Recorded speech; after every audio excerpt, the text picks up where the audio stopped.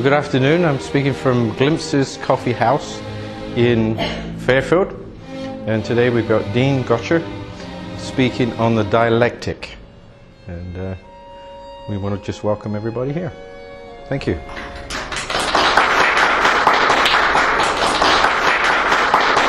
Well, for anyone who's heard this before, you know I have a lot of material to cover. I'm accused of giving people a drink out of a fire hydrant. The handout I've given you is on my website, authorityresearch.com. There are 4 note sections. This is the last one. And on page 3, halfway down, the first page and a half is scripture, or I guess you would say 2.5 pages.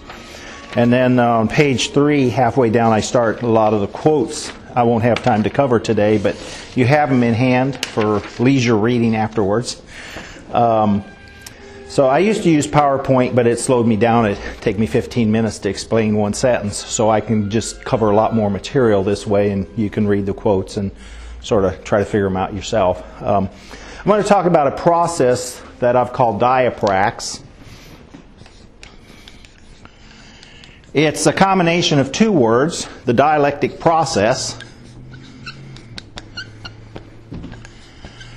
and the practice of it, or the Greek word praxis. Nothing wrong with the word. It's Bible says, lie not one to another, seeing you've put off your old man with his deeds. The Greek word is praxis. So there's an old man praxis, which is lying, and there's a new man praxis, which is proclaiming the truth. And what I want to talk about today is what we call a paradigm, or a way of thinking. Isaiah 55, I think verses 8 and 9. God says, my ways are not your ways, neither your thoughts my thoughts. As far as the heavens are higher than the earth, so are my ways higher than your ways, and my thoughts than your thoughts. In other words, God's paradigm, God's way of thinking, is not our paradigm, our way of thinking. And I want to compare and contrast these 2 different ways of thinking, because that's essential to understanding the dialectical process. The first part I need to look at, or we need to look at, is found in Scripture, and that's Proverbs 3, 5, and 6. That's not dialectic. Actually, it gives us an indication of dialectical thought, but it's didactic. It starts with trust in the Lord with all your heart. Now, the issue is trust. I was talking to a friend today about trust, because a traditional way of thinking, I call it a system of righteousness, and we'll get into that. Romans 8 talks about, Hebrews 12. The Scriptures reveal to us that chastening produces a peaceful fruit of righteousness. So the key to righteousness, or the system, not just righteousness, but a system, and we don't think this way, but I want to explain this. The system of righteousness has at least 4 ingredients: faith, belief, obedience, and chastening.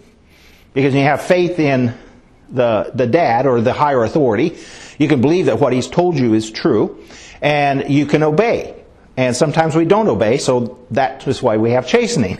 It just brings you back to the obedience structure.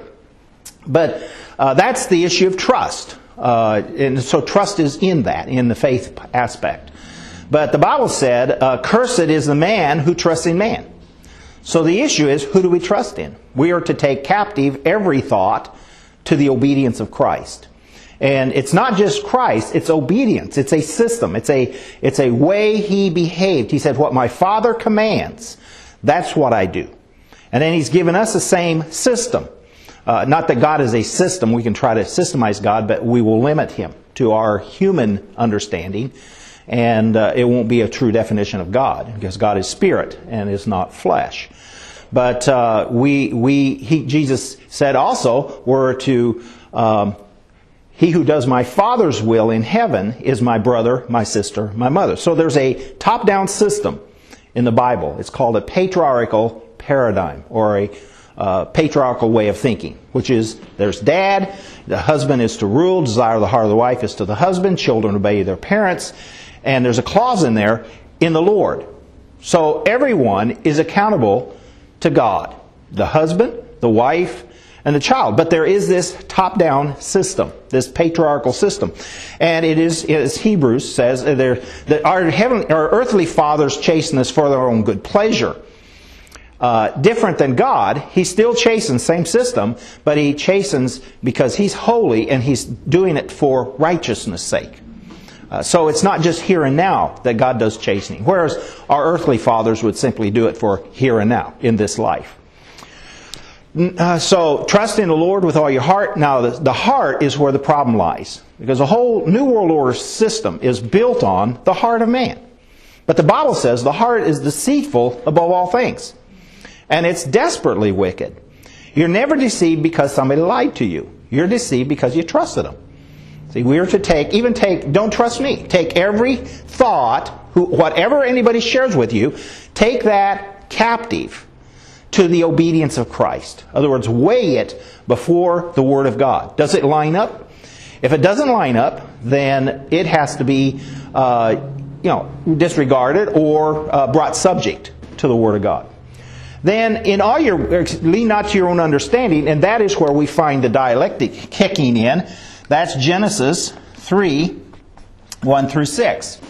And I'll get into that a little later. It's simply the event that took place where Satan came before the woman in the garden. Eve was deceived. Adam wasn't. He just abdicated. He knew what he was doing. But Eve was deceived into participation in the dialectical process. Now, I took a lot of philosophy classes on the dialectic, but I never had any scripture, even in a Christian university, Christian professor, ever take me to the Word of God in a study of the dialectic, and yet it is throughout Scripture. 2 Timothy, can't remember, but Paul in 2 Timothy talks about we're to take every, so-called science. Yeah, there's the verse that deals with pseudonomos gnosis. In other words, there is a false science and there is true science. And the dialectic is a false science. It's treated as a scientific method. And it's the same thing as what happened in the garden. You'll see that Eve follows a very scientific process. But science ties you to the material world. And so by her reasoning through a scientific paradigm, a materialistic paradigm, she negated a righteous paradigm and changed the way she thought. In fact, the result was God says, having eyes they cannot see and ears they cannot hear.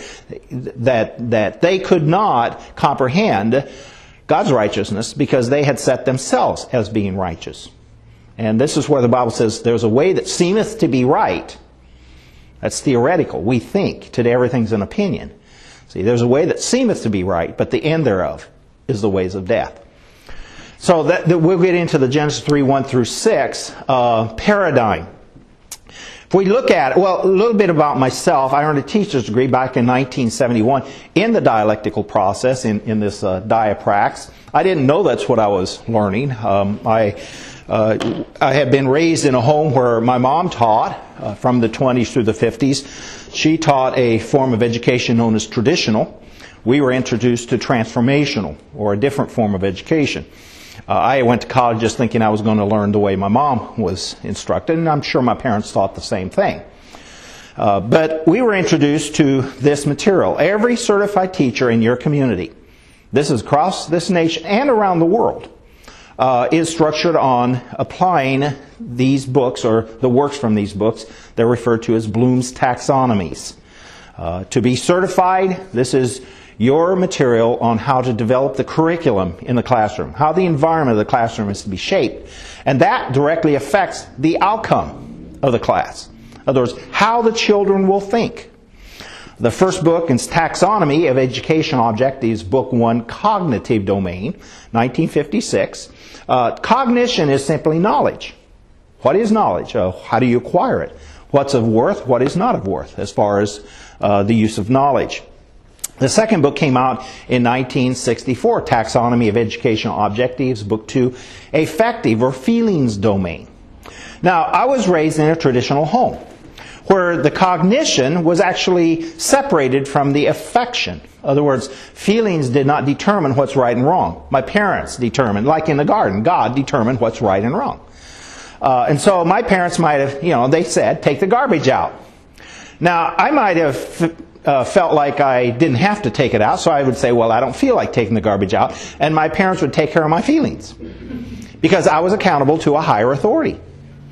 But in the classroom, when the affective domain came in the 50s, actually the affective domain was incorporated in the first book, but the process would not have been accepted if it was blatantly brought into the classroom.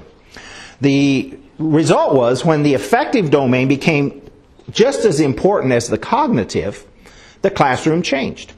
It was no longer a teacher up front imparting facts and truth. It was now the teacher becoming a partner in the discovering of knowledge with the students. A partnership that changed the structure of how the children thought in the classroom as well as the teachers. And so you had to train the teachers on how to apply this method of change in the classroom. Well, the result of that is if affective domain is now property, it's as much of worth as anything that you learn as far as facts.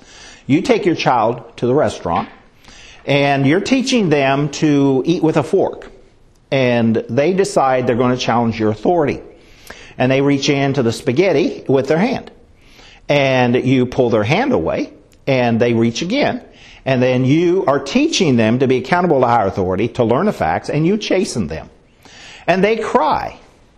Now, it is somebody's duty, probably everybody's duty, if you're in this dialectical structure of thought, to turn you in, because you damaged their property, because feelings are now property. Somebody can come by your property. You might have some junk cars because you need the parts later on. You're just thinking down the road, I better keep this. But they don't feel good because they're looking on your property. So it's their duty to change the laws so that your property must make them feel good when they go by. Same thing with cutting trees or anything that you do. Everything has to be effective domain, no longer just cognitive. So reality was changed from truth to relativism, because feelings are relative. They're changeable. They're situational. And so we certainly have experienced the effect of these books, this material being applied in the classroom. Well, when I went to college, I had faith in the Lord. I believed in the Word of God. I'd given my life to the Lord. But as I progressed in my academic training, I found that I could change the Word of God. Because we can do that. We can change the Word of God from facts, this is the truth, to where it's our opinion or somebody else's opinion. And so I learned the language of the dialectical process, which is, well, I feel or I think. And by doing that, then I could feel better about myself. And I could be less offensive to others. And that was certainly where the focus of education was. It's feelings, it's human relationship. But by my senior year, I was living in sin and rebellion. I was miserable. I only had one verse left that bothered me, and that was remember your first love. I wanted to have the love and the joy and the peace I had with the Lord before I got involved in all this academia. So one evening, I took the Word of God, put it on one side of a coffee table, and the books of my profession, put them on the other side, and I sat what turned out to be 4 hours trying to bring the two together. My mom taught, and she had faith. I must have missed that class 432. Take that class that would connect my academic training with my desire to have this love and joy and peace that I had in the past with the Lord. But I came to realize that I couldn't do that. I had to choose one or the other. And the reason for that was I had to accept the fact that I did not have the capability of going into the Word of God and changing it. I had to go into the Word of God and let it change me. I had to accept it as is. And when I did, I knew I had to repent of my sin and my rebellion. And when I did that, His love and joy and peace came back into my life. But then I realized I was damaged goods. I couldn't use the process I was trained in, because not only would it affect me, it would affect every child who came into the classroom. Now, the difference with the way my mom taught the environment of the classroom, because the taxonomies are all about environment control, or they call it climate control, was she had the 10 Commandments on the public schoolhouse walls when she taught. She could read scriptures to her students in the public classroom. In fact, the scriptures are in the public textbooks. And she could pray with her students in the public classroom. And she could spank her students in the public classroom. When I went to college, that was all gone. Everything had changed from a traditional structure, a traditional environment. Then I decided, well, I'll go into seminary. That's a good place to get my head straightened out. I knew my heart was right with the Lord, and I enjoyed studying the Greek and studying the Scriptures, but ran into the very same process I'd run into in college. Didn't really know what it was. I just knew something was wrong. Didn't finish. I was almost completing, and then halfway through the semester, it was so full of this stuff that there was just no reason to pursue it any further. And I left. I decided to go into a profession then that doesn't mess with your head. I went into construction. No such thing as a board stretcher. You cut the board short, it's your fault. The old saying, measure twice, cut once. Very facts-based world. Ended up in Tulsa, Oklahoma, raising my family, running a business. And then I had a chance in my later 30s to go to a major Christian university there. Stayed away from education, still didn't have this all figured out. Stayed away from theology, didn't want to get into that either because I saw it there. And I focused on my heart's desire, which was to understand philosophy and European history. Had some really good professors. One had earned his doctorate degree on how Hitler had taken the minds of the youth in Germany and restructured them for his own purpose. I took every Russian, German, and European history, a class he taught. Another professor earned his doctorate degree on the French Revolution. We're literally living the principles of the French Revolution. When you know the details of those events and you look at the political scene for several decades, you see us following that same procedure. It's literally a Bible to the left in the restructuring of America, reinventing America. Then I took a law class under John Whitehead. He's argued cases before the Supreme Court. He insisted that we go to the source. We ended up reading 1,600 pages of Supreme Court decisions. We studied the framing of the Constitution, read the minutes, did a lot of research. One thing in the class, he kept insisting that we go to the source. Don't read material secondhand. And that was very important. We started reading the documents in the 50s. Our courts started saying, well, we don't know what those framers meant. Well, it's like a lawyer reading your will saying, well, I really don't know what he meant here. Well, there's mischief of brew if you ever hear that coming out of the lawyer's mouth, and that certainly was coming out of our court's writings, and their intent was not to go back to what the framers meant because they had an agenda to restructure this nation on a new way of thinking. Then the last class I took was from a professor who earned his doctorate degree out of Harvard. I had several that had earned their degree from Harvard, but his was unique in that he actually earned it in communist Yugoslavia. I had a chance to study the Soviet form of government, Tito's form, unique amongst all the other satellite countries. I studied the Politburo system. Enjoyed this intellectual challenge, went back to construction full-time. You know, when you're putting shingles on a roof, you don't turn to the guy next to you and talk about immanentizing the eschaton. You know, it's just a lot of, interesting and helpful as far as I was concerned, just to me, information. Then a little over 20 years ago, Goals 2000 came on the scene. I watched TV for a couple of weeks and started talking to it. I don't know if you ever talked to your TV. I kept saying we can't be this stupid. This was everything I had learned that had destroyed other nations, and yet here we were fully embracing it. Now, Bill Spady is a PR man for Goals 2000. He mentioned 4 men that were foundational to his thought: Benjamin Bloom, John Carroll, James Coleman, and James Block. Well, I didn't remember the last 3, but I knew Benjamin Bloom. There again, every certified teacher, even today, in your community, all across this nation, everywhere I go, is structured on this material. So the Lord sent me back to the university, this time not for a class or a grade, but to go to the resource, to the source. And so I pulled these taxonomies, these books, off the racks and began to do the book chase. On page 6, in the first book, he says this is a taxonomy, or briefly, a taxonomy is simply mapping. You know, you taxonomize in your kitchen. You taxonomize. You put, you make sure you put the white items. You don't taxonomize color-wise. Salt here and sugar there, and so you organize your environment so that you can more easily make or change things. And same thing with rocks and plants and animals. It's a key to production. But this is a taxonomy of the way you think. And that all of a sudden changes who you are. Why are you here? And what's your reason for breathing, taking your next breath? And so on page 6, he says this is a taxonomy of psychology. Well, that's illegal. But I guess who bothers to read books? Because when you begin to read this material, which you don't read, by the way, in college, you only read the back part, and that's the application, how to apply the curriculum. Because the first part is written in the language of social psychology. You know, maybe your master's level, you're going to start to understand the language. Doctorate, you know, you're going to be steeped in it if you've pursued this far. May not still understand what it is. It's just, you know, your profession. It's your future. Well, as I progressed, and he also mentions that it was current psychological methods.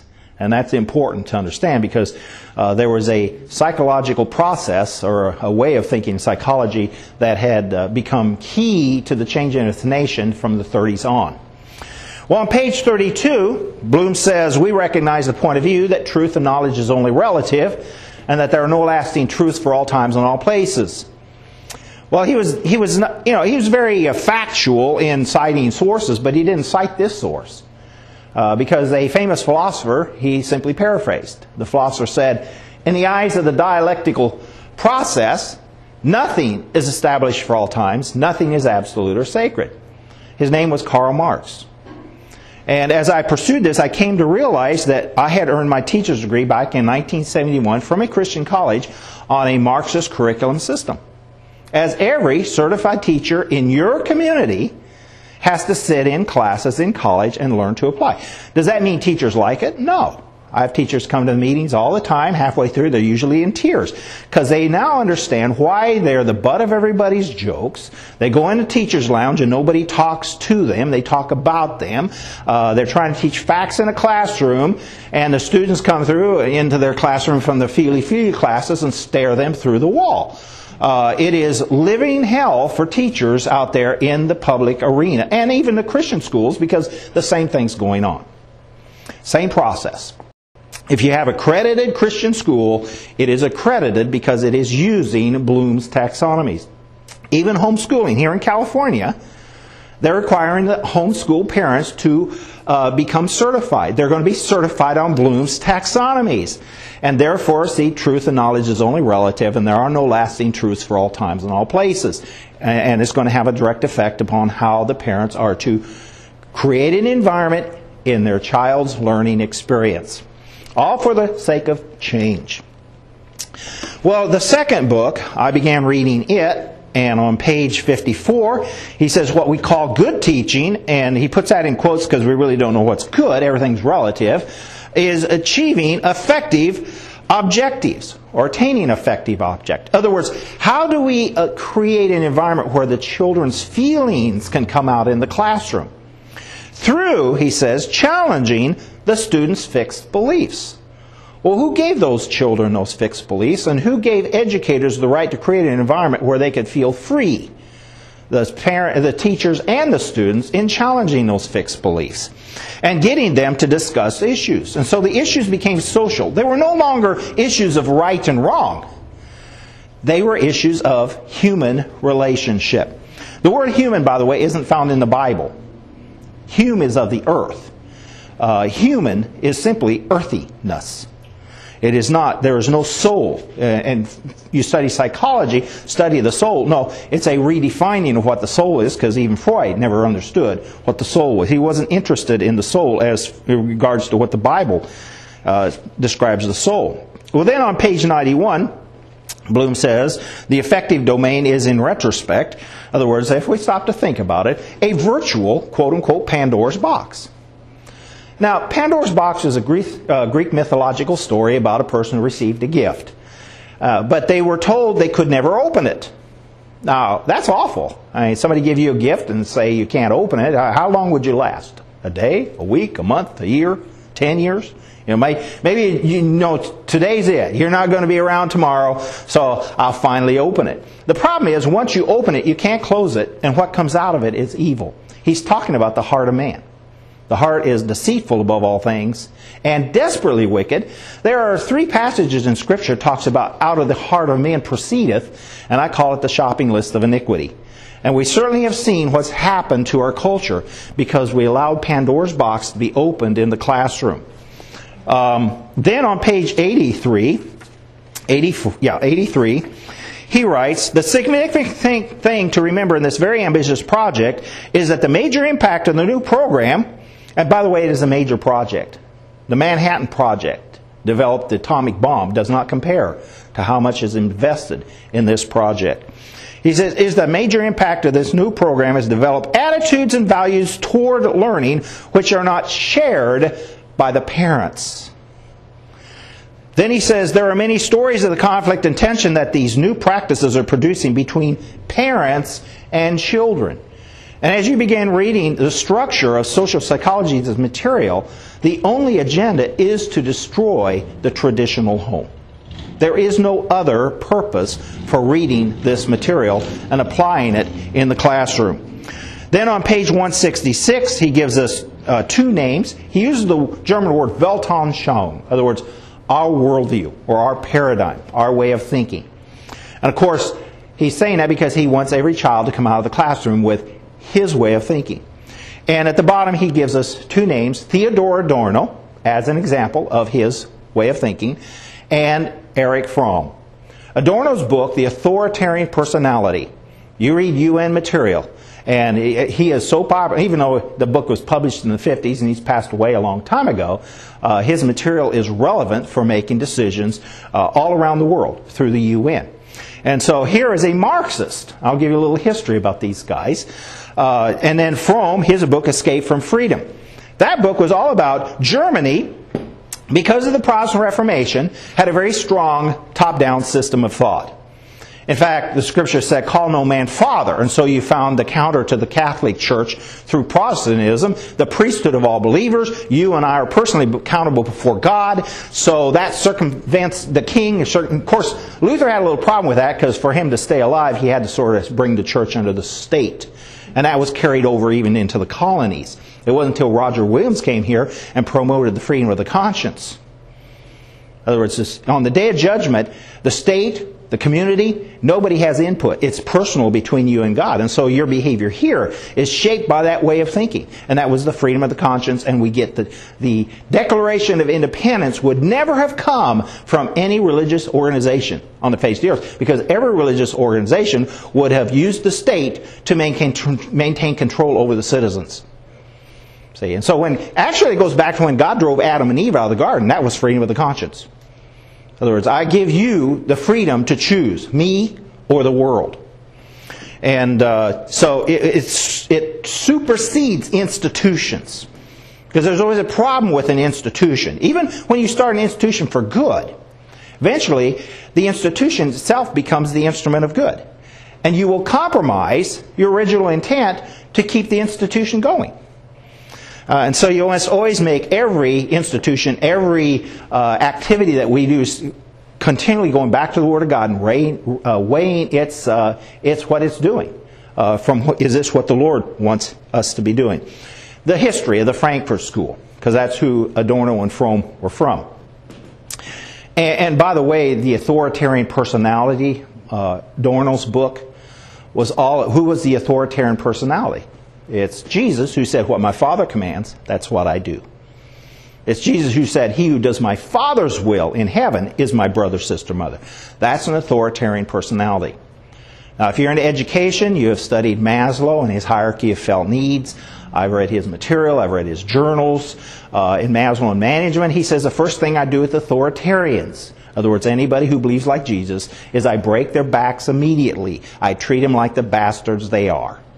So you find a very caustic spirit that moves behind this material. A contempt for the authority of God, for God Himself and His authority and His Word. And you're seeing this, unfortunately, even in the church today. And I'll explain that a little bit. So this institute was started back in 1911 when George Lukács and Karl Korsch, two famous Marxists. You may have never heard of them before, but they'll have statues probably someday in this nation in regards to these guys. George Lukács and Karl Korsch. Karl Korsch came to the United States eventually in the 30s. Didn't do a whole lot. He worked with Kurt Lewin on a couple projects. George Lukács stayed in Russia. He had to recant his works because he wanted to stay alive under Stalin. But his early works were key. What they did was they went to the Communist International with a new form of Marxism. Now, the traditional Marxists, because there's traditional and transformational, the Frankfurt School were transformational. Remember, we went to the Soviet Union. We went to rescue a Marxist. The U.S. went to rescue a Marxist from Marxism, Gorbachev. The communists were out to kill their own. Well, it was the traditional communists who hate the transformational communists or Marxists. And so I'm going to explain the difference here today, because we're going to look at systems or ways of thinking, which Bloom's taxonomies brought into the classroom. The new change, or this change in Marxism, had to deal with Sigmund Freud. The Frankfurt School said, well, Freud and Marx think the same way. They're both dialectic.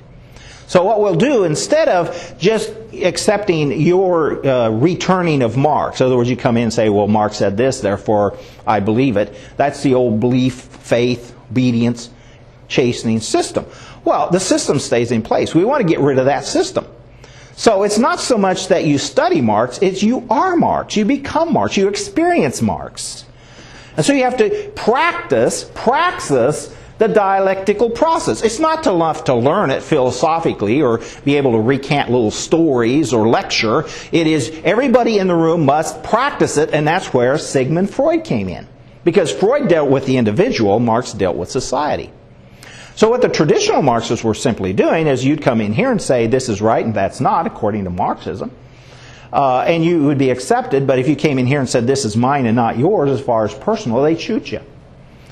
The problem with that is that after a while the lights went out.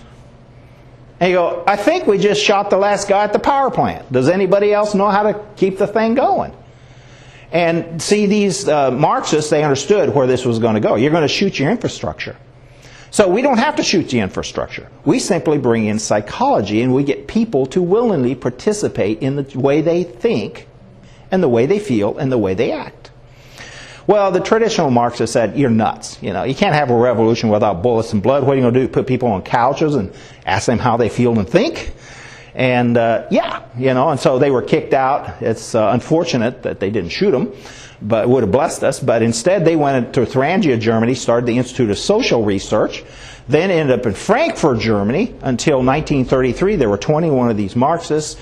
The year Hitler became chancellor, they skedaddled, and most of those guys came to the United States of America. In fact, Kurt Lewin, who edited their paper, he was never a member of the Frankfurt School, but he edited their works. They were very jealous about who had touched any of their material, so he was certainly in the same ideology.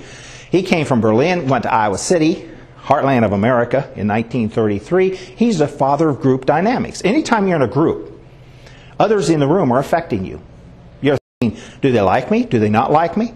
And so there's this dynamics that takes place, and I can use that, if I'm a facilitator, to get people to change the way they think. And so he was key to understanding group dynamics, how to unfreeze you, how to move you, how to refreeze you. His material is even quoted today in training manuals in the federal government and state government. And then there was J.L. Moreno, who came from Vienna, Austria in 1927, the father of role-playing. Role-playing is very important because in role-playing you exclude any transcendent voice. Everything is sensuous. Everything is from you, material. There is no spirit whatsoever other than the spirit of the relationship of the people in the room. And Moreno writes about this. Who shall survive? A new religion, he calls it. A religion where Jesus, even coming into the church with this process, Jesus will eventually wither away. Because of the relationship that people have with one another. So he did his writings, and Rockefeller used his material in the Tennessee Valley Authority. Didn't work very well because everybody knew Fred knew how to work the power plant. So but you had the team talk. You had to start somewhere, and that's how this stuff was introduced in its level, way beyond John Dewey, because John Dewey was just philosophical, and you could pick up quite rapidly what teacher was traditional and which ones weren't, and you could fire them. This came in with a totally different sort of a cloak, where it's very difficult to see it. You could sense something was wrong. Everybody, like I, in college, knew something was wrong. Discernment. is God's PhD to you. But it doesn't give you the answer. It just says something's wrong. Now, it's up to you to go search it out. See, and as a believer, we go to the Word of God. But unfortunately, that's not where Christians were going. They were going to men. People's opinions. Instead of searching the Word and allowing the Holy Spirit to direct you. It really reveals where this nation was in the 50s. It really wasn't any longer in love with the Word. It wasn't in love with God. It was in love with the experience of the church and the fellowship and the feelings that came from the community. Well, so I've talked about Adorno, Fromm. There was Paul Lazarsfeld. He went to Columbia. He was the professor for James Coleman. James Coleman earned his doctor's degree under Paul Lazarsfeld. James Coleman is the man our Supreme Court turned to for advice on education. Then there was Herbert Marcuse. He went down to San Diego. He wrote a book in the late 50s, Eros and Civilization, all explaining how Freud and Marx were synthesized. In fact, he wrote one of the two Bibles of the 60s. That book, Eros and Civilization, Bill Clinton's Bible. If you want to understand how the universities were so quickly changed, it was because anybody who was left in mindset read that material and fully embraced it and then applied it in the classroom and in academics and in eventually how the universities were structured. And we saw certainly in the 60s this stuff explode all across this nation. The other book, Norman O'Brien, Life Against Death, another writer dealing with the same thing, the synthesizing of Freud and Marx. Eros and Civilization took me half a year to get through the book. It's not that thick, it's just that every 5 pages you had to get away. Blood pressure would be up to here.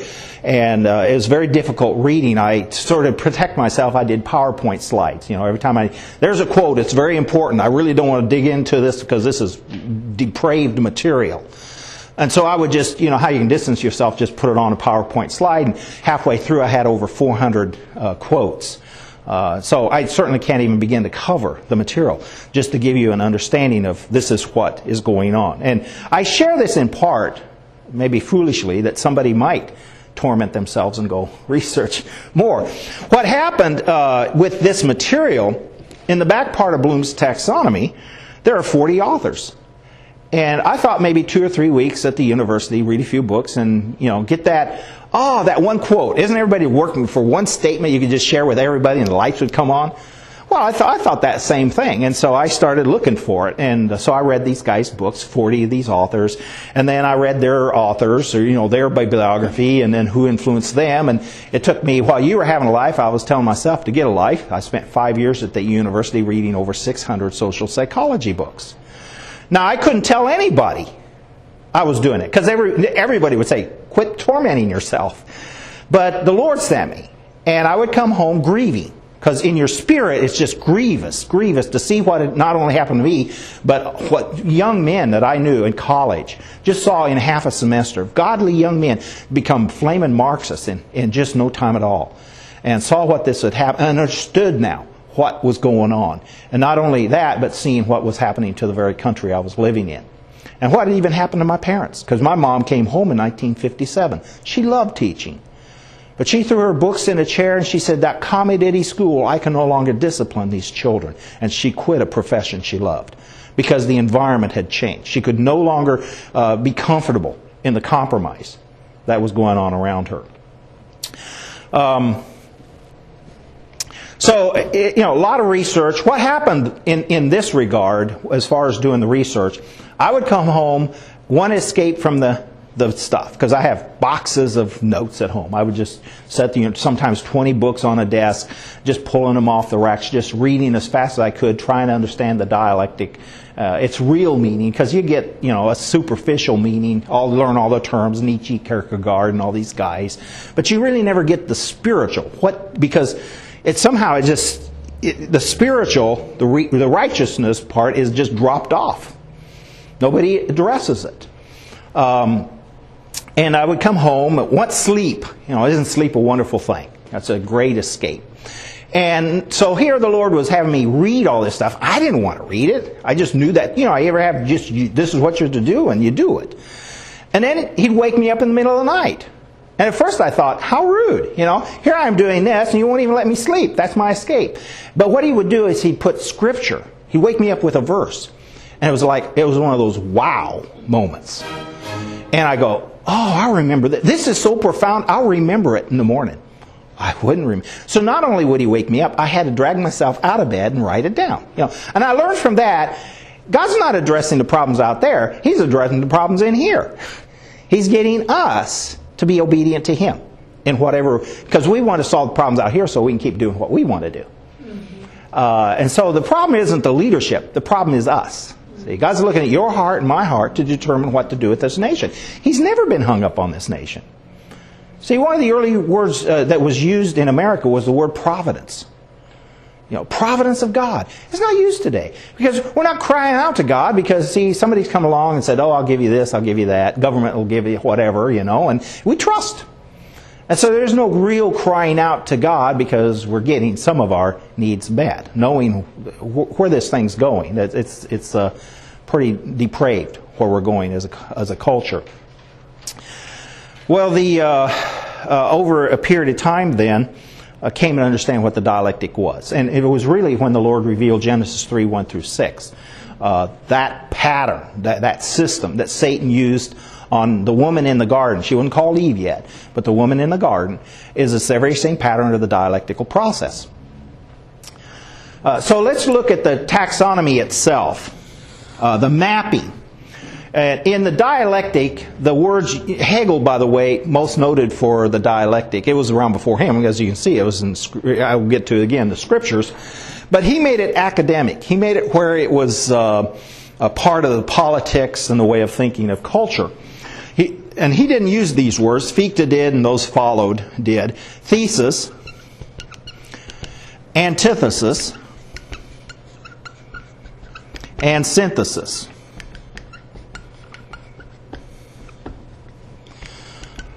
And what it is, thesis is simply a position. You write a thesis paper, it's a position.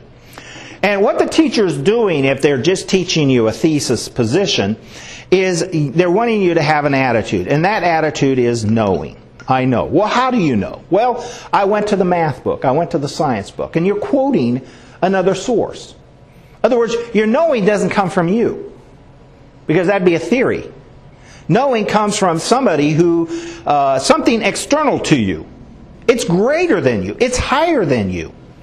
And so you're always being accountable. Your justification of your position is always above you. It's a top-down system. So if you had written a thesis paper or position paper here for me today, and you didn't have your sources, your quantity, because that really has taken a beating. Now it's quality, which is feelings. It's not quantity. Because when you know the truth, all you do is just accumulate evidence to support the truth. Well, there is no lasting truth, so why are you accumulating all this evidence? All us conservatives, if you want to call it that, because you have to be careful. A Marxist can be eventually conservative, and anybody who's coming in with the gospel can be the liberal. So that just depends on the situation. But those who are thinking right and wrong, I used to carry these boxes around. See, because you think, well, if they hear a few facts, I can give them more. And they're not interested in facts. They glaze over in about 5 minutes if you can keep them on board, because they're interested in something else, and that is we're in a culture now that goes, I feel and I think. See, and so that's an opinion, and as long as you share an opinion, they'll listen. But when you start presenting facts and truth, then you lose them somewhere. So in a traditional setting, if you went, I feel and I think, I would chasten you. You can never have a position on how you feel or think. I get you in a town hall meeting. You come to defend the law that protects your property. But you might quote the law, but I have enough people that want things different. And of course, they have an opinion on how things should be. And all I'll ask you is, well, how do you feel and what do you think? The answers are in the question. So if I shape the question, how do you feel? Or what do you think? And you respond, well, I feel this or I think that. There's no position. There is no property in your opinion. You lose just by answering the question. It's loaded. And so these facilitators are skilled in coming into your community, into the classroom, into the workplace, everywhere, into the hospitals, HMO, school to work, political, transformational outcome-based education in the workplace, or transformational quality leadership for the military, just everywhere you want to go. Cops, community oriented policing, 100,000 policemen Bill Clinton was talking about, they all go in. I have a friend who's a detective with the San Diego Police Force, just constantly going into these meetings, just, if you have hair, you're pulling it out. You're fortunate. You don't have to pull it out anymore. It's just irritating. It's aggravating. And you're trying to get sanity in the room, but people aren't listening. So, because we've left from knowing, because knowing is rigid. It's not changeable. It's set in its way. But that's traditional education. You're giving that generation, the next generation, a position to hold to. And so there was stability in society. Well, you can't change the world in stability. You have to destabilize. Bloom says in the back part of the first book, Taxonomy of Educational Objectives, book on cognitive domain, this will destabilize the students in the classroom. Well, now to get you over to synthesis, because that's the dialectical process. Just briefly here, this is tradition. Not in the tradition of the elders sense, because that would certainly be over here. Its tradition, as the Apostle Paul said, I've shared the gospel. Stay to the tradition. Keep proclaiming the truth that you've heard. Don't move from the thesis, the position, because now you know. And that is an attitude, by the way. Jesus had an attitude. He spoke with authority. You look at Scripture, they were all amazed. This guy speaks with authority. He speaks as a knower. Not a I thinker or I feeler. See, it's all, and all the scribes and Pharisees were opinions. I think and I feel.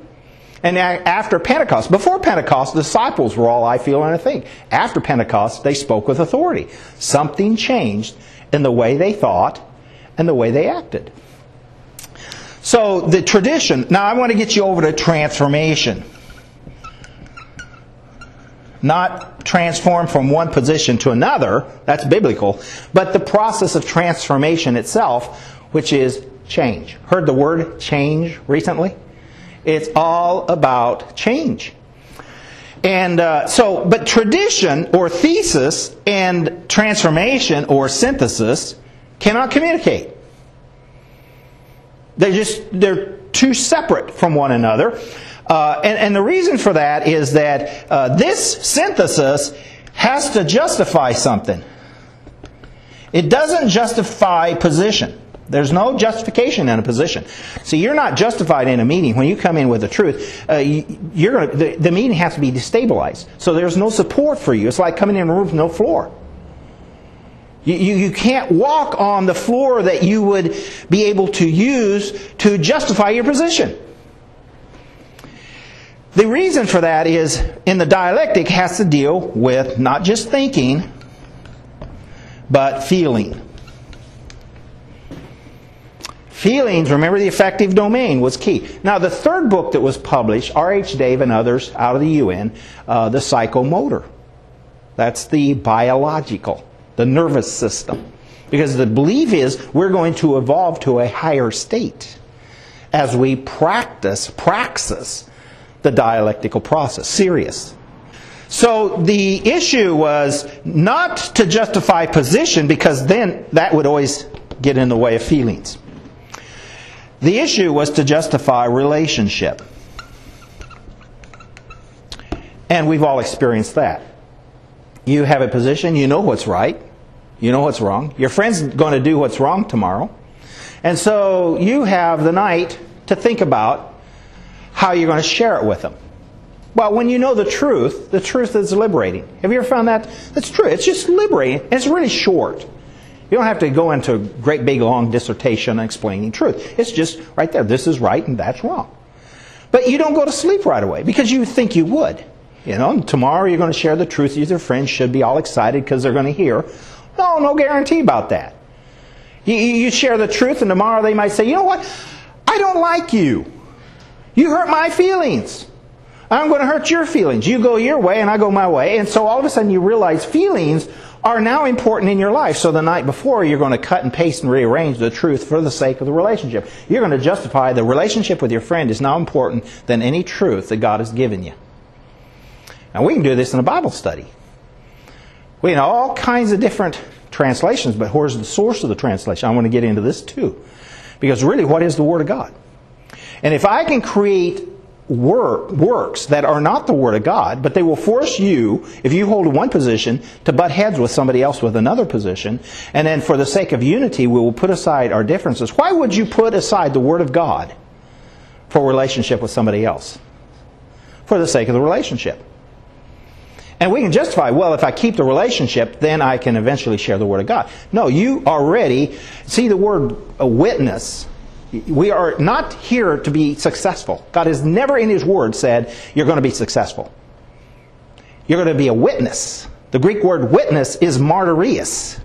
You can't get martyred if you don't keep holding to a position. If you're moving all over the place for the sake of relationship, you're going to destroy your witness, your position that God has given you. So it's easy for us. They call it a paradigm shift. It's not. It's a paradigm change to a paradigm of shiftiness. And we can be very shifty. We can say, well, I'm doing this for the Lord. Well, are you? When you set aside the Word of God, you're not doing it for the Lord, because what did Jesus say, first temptation? Man doesn't live by bread alone, but by every word which proceedeth from the mouth of God. He is the only one who justifies our next breath. It's for His glory, not for our glory. Because our glory is always vain. What can I get out of this for me? So the focus is now today on thinking about feelings. I guarantee every one of us here has even today thought about our feelings or somebody else's feelings. And it's such a big part of our life. And I'm not saying that we shouldn't do that. It's just that when you know the truth, what are you going to do with the truth? See, it's liberating. I have friends that have learned the truth is liberating. I've learned the truth is liberating. It'll liberate you from promotion, next term in office, respect with your relatives. You know, it will cost you today to know the truth and proclaim the truth. That's why people glaze over, because I call it willed ignorance. You know, ignorance is bliss. Don't share the truth, because then when I know the truth, then I'm going to be accountable, and I go out and share, and I already see how you're being treated, and I don't want to be treated the same way. So we move from tradition to transformation through transition. You see, in the traditional home, this middle zone was under control of the facts. It's biblical structure. But once the feelings became equal with the facts, then you could move to the third stage. And that's reasoning. We moved, if you study philosophy, we moved from consciousness, because you're just conscious here. You're aware, you're obeying. That's the thing of life. To self-consciousness. Now you're aware of your feelings, which always butts heads with consciousness. And the third part is reasoning. All of philosophy, see, Kant's critique of pure reasoning. Kant had a problem, is that he still thought faith was important. This is faith over here. And so he had reasoning over here. He said, well, he elevated reasoning up equal with faith and doesn't destroy his faith. No, he destroyed faith. But he just wouldn't do it. He wouldn't go any further. And then Hegel came along and said, okay, we can synthesize reason and faith. And so he still had a spirit. And Marx come along and says, there is no spirit. It's just reasoning. So you have to transcend the spirit out there who's guiding us. We make history.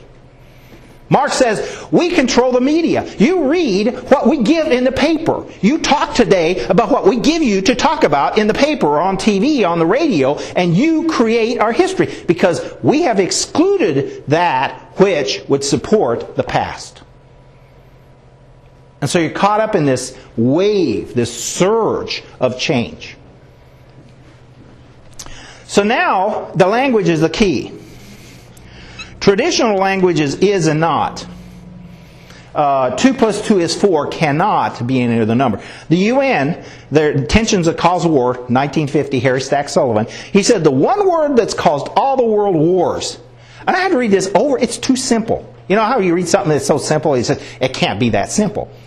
Is the word not. What did God put in the garden? There was no problem in the garden until God said, you can't. There's no problem in the home until the parent says, you can't. And so this is restraint. This is traditional. The parent tells the child, you can't go out. Now we have stress. Because the stress in life isn't the knowing. Say you know the truth and share it with somebody else. And if you don't like them, or they're not your boss, or somebody who can affect your life, you can just say, you know what, you're wrong and I'm right. And they can go their way and you go your way. No problem. But we like people. We have people we depend on. And now there's where the stress comes. Because God said it's not good that man be alone. So we need relationship. He's not countering this. It's just that, is our relationship with one another more important than Him? Is our relationship with this world more important than our relationship with Him? And that's been that's been the butting of heads from the garden on. You have to make the decision. Choose today who you will serve. So the language is key to this. God created the world with words. Bloom says that they had to create a language of communication between the educators and the testers. Whoever develops the test, see, has to be the educator. So if the test went state and national and international, the local teachers don't design the test. That's why the teachers have to oversee those tests, make sure nobody in the public sees those tests, and protect the powers that be from the local community changing the language of those texts. See, that's copyright. And so state assessment test. Just think about it. Assessment. Who determines the worth of a building? It's an opinion. So somebody has an opinion of your child's worth. And somebody can punish your child on an opinion. That's what a state assessment test does. Well, certainly you would like to know what that opinion is so you could say yay or nay, but you can't. Because those are protected by state and federal law. Even the teachers can't see those tests. And by the students, Adorno says, just by answering the questions, remember the answers and questions? They would give students surveys. Just by answering the survey, it would change whoever was reading it. So by taking these tests, it actually changes the way the children think as they're taking it. And I've read them. It certainly does. I'll give you an example. This was a state test before the homeschoolers in Oklahoma could drive, take the test, take the driver's class. They had to have a reading proficiency test. And everybody thought, well, that's good. That was Bill Clinton. The kids need to pass this test so that we know that they can read signs and whatever else, And so it was all supported. Well, I had a chance to look at the local one, because the state one, I wanted to look at. I actually got in the room and I asked the lady who was presenting, I said, okay, if I have to sign a sheet saying that I would not reveal what was on the test, that you had to sign a sheet responding to my 5 questions. And so when I handed her my question, because she handed me the sheet to sign, I handed her my sheet. Because she said, okay, you can ask me questions, not in the room, but by a letter. I said, okay, now you sign this because that way, I know you got this letter. She wouldn't sign it. In fact, she flipped it back, and on the news the next week she says, we will leave no fingerprint. Well, isn't it interesting? She flipped that back to me. And I said, you will sign this because if I want to see the test, I have to sign. You sign this, that these questions you're going to be asked. Is this what this test... It wasn't personal to the test. It was what was the intent of the test. She sent up an armed guard to escort me out of the room. And I felt sorry for the guy because he was doing his duty. He was shaking. I thought, man, I must have been a terrorist. There's this guy, had his hand on his gun and he was just shaking like that, like I was going to hurt him. And I apologized to him. I'm sorry I put you under the stress. All I wanted to do was know the facts. So you see how important this is. But the first test, I can tell you, a girl is out swinging and enjoying the flowers and the air and the birds. You know, it's all the senses, touch, taste, sight, smell, sound, maybe not taste, but she's enjoying the day. And then the mother comes out on this landing and she says, come in now. And then goes back in the house. The rest of the story, the girl continues to swing. As I was reading that, I cringed. Then the 4 questions dealt with the air, the butterflies, the birds, the sounds. No recognition of the parent or any authority. That child was changed. All 20 questions were like that. Taking the test changes the children. Because it negates the not. It negates the parental structure. It negates a godly structure. Because I call these systems, system of righteousness. Which is Hebrews 12. In fact, God says, if you reject chastening, you're a bastard. Because my children are, God calls us children till the day we die. Why? Because we act like children. And He has to reprove and correct and rebuke us to bring us back into right relationship, to do what's right. But this system here, because its feelings, is sensuousness. And that's Romans 8. Paul says, I do that which I don't want to do, and I don't do that which I want to do. Who can deliver me from this body of death? So with my mind, I love the law of God, but then I have this law of the flesh that leads me to sin. And so it's called a belief-action dichotomy. I have belief, and yet I do a dichotomy. I don't behave according to my belief. And his answer is Jesus Christ. Because, see, God says, be ye perfect as I'm perfect. That's a requirement. And if you think this through, the first thing you have to say in the morning is, God, I can't do it. And you know what God would say? You get an A for the day. Absolutely. You can't do it. But I can. See, He receives the glory, not me. If I could do what God wants me to do, at the end of the day I could say, God, look what I did for you. Remember those who come to Him and say, Lord, Lord, look at all we did. Wonderful things in your name. And what's His response? Depart from me, you worker of iniquity, because I didn't know you. How does He know you? You say, I can't do it. What was the law all about? The law, you can't be saved by the law. The law is God's definition of Him. If you can fulfill the law, you're God. It simply was to say, you're not God. In fact, all the law can say is, you're wicked. I have a new understanding of everybody. We're wicked. Well, that's good news because Jesus came for the wicked. He didn't come for the righteous. If you can fulfill, and just remember, the scribes and Pharisees put themselves in Moses' seat. They loved the praise of the man. But He said, you hate the law. Now, if you had done exactly what God wanted you to do, you'd look at those laws and say, man, I'm wicked. I need somebody to save me. And you'd have been looking for me. Here He comes.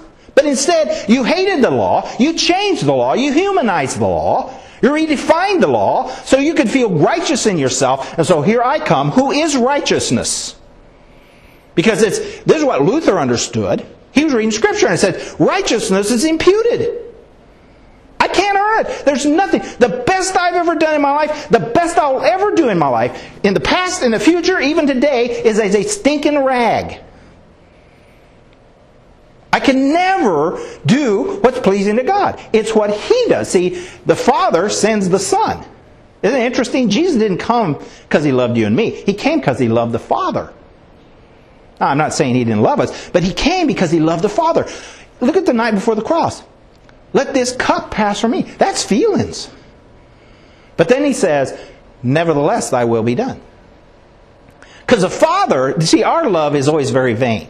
What can I get out of this for me? But God's love is, He looks at us, a stinking rag, and He says, I love you. I love you so much I'm going to send my Son, and He's going to obey me. He loves me so much I can tell Him whatever to do, and He'll go do it. And I'm sending Him to die for you. To take your stench in His place. That's how much the Father loves. Notice the top down, it's the Father's love. The prodigal son is not about the prodigal son. He went home because he could get a shower and go to bed and have a meal. It's the Father's love.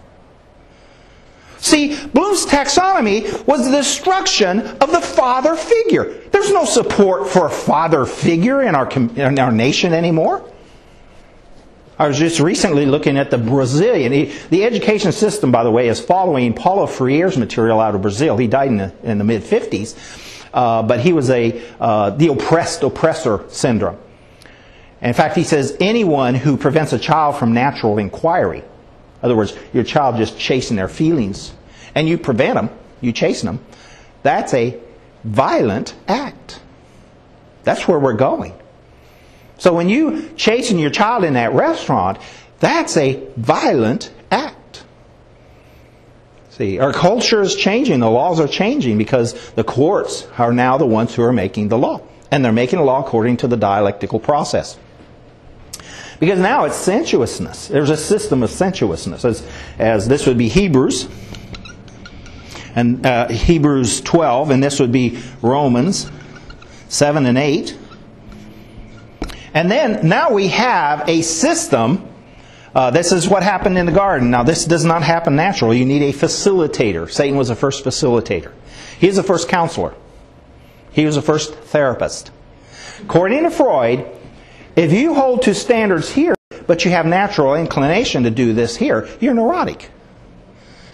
And so you're always going to be neurotic. You need somebody to come deliver you from this traditional way of thinking so you can be your own person. Discover your full potential. So let's look at this human nature. Oh, this system here is deceitfulness and manipulation. That's science and technology. Well, you can't deceive rocks and plants and animals because they don't have sensuousness. You know, animals have sensuousness, but you can manipulate them, but you don't deceive them because they don't have history. They can't think of the past and the future. They're just learning from their history is just their life experience. But with man, if you're going to treat him like science, you have to deceive him. See, behavioral science is a science. It has to be material. So somebody has to convince you you're just material. And then you're manipulatable. And that's what these books are all about. There are no lasting truths, so all of a sudden the only truth that we have is sensuous-based, which is always changing. And therefore I have to create an environment where I can then move you through sensuousness and manipulate you to a new world order. What's the new world order? The old world order was top-down. The new world order is the French Revolution. Fraternity, equality, liberty. See, liberty is different than our liberty. In America, Tocqueville came and wrote Democracy in America. He never understood this nation. Because liberty in early America was you give everything to the Lord. Your home, your children, your business. So you could stand in that town hall meeting and they would threaten you. We're going to take your family, we're going to take your property, we're going to take your very life. And you say, you know what? I'm not moving. That's true liberty. We don't have liberty today because somebody threatened you. You're going to say, oh, they're going to take my property. They're going to take my children. They're going to take my life. And so now you're a slave to sensuousness. You're a slave to this world. So we don't have an attitude of liberty today. Well, the French Revolution was liberty of sensuousness. Not doing what's right. Not righteousness. Totally different. So Tocqueville never understood what this nation was all about. He saw it as all these people who come from Europe through dialectical eyes. Through human relationship eyes. And not absolute position eyes that God has given us. See, God, again, the garden said, having eyes they cannot see and ears they cannot hear. We lost that because we rejected righteousness as a way of thinking. So let's look at human nature. The word human isn't in the Bible. Man is. But humans of the earth. So if we're just material that we can be manipulated, then this is how you have to view man. The environment affects us naturally. I'll just abbreviate here. There's touch, taste, sight, smell, sound. Those are the senses that we use to get information into our brain. There's really no other, materially, there is no other avenue. And so a nerve is activated you touch something, and it sends a message. It's deionized, very complex, a lot of little gates in here. There's a website, out of McGill University in Canada. It's really neat. I mean, their philosophy is dialectic, but the science is awesome because they go into the brain and all the nervous system. Well, this nerve is activated, and it gets to a little gap here. Chemical is produced they're called neurotransmitters.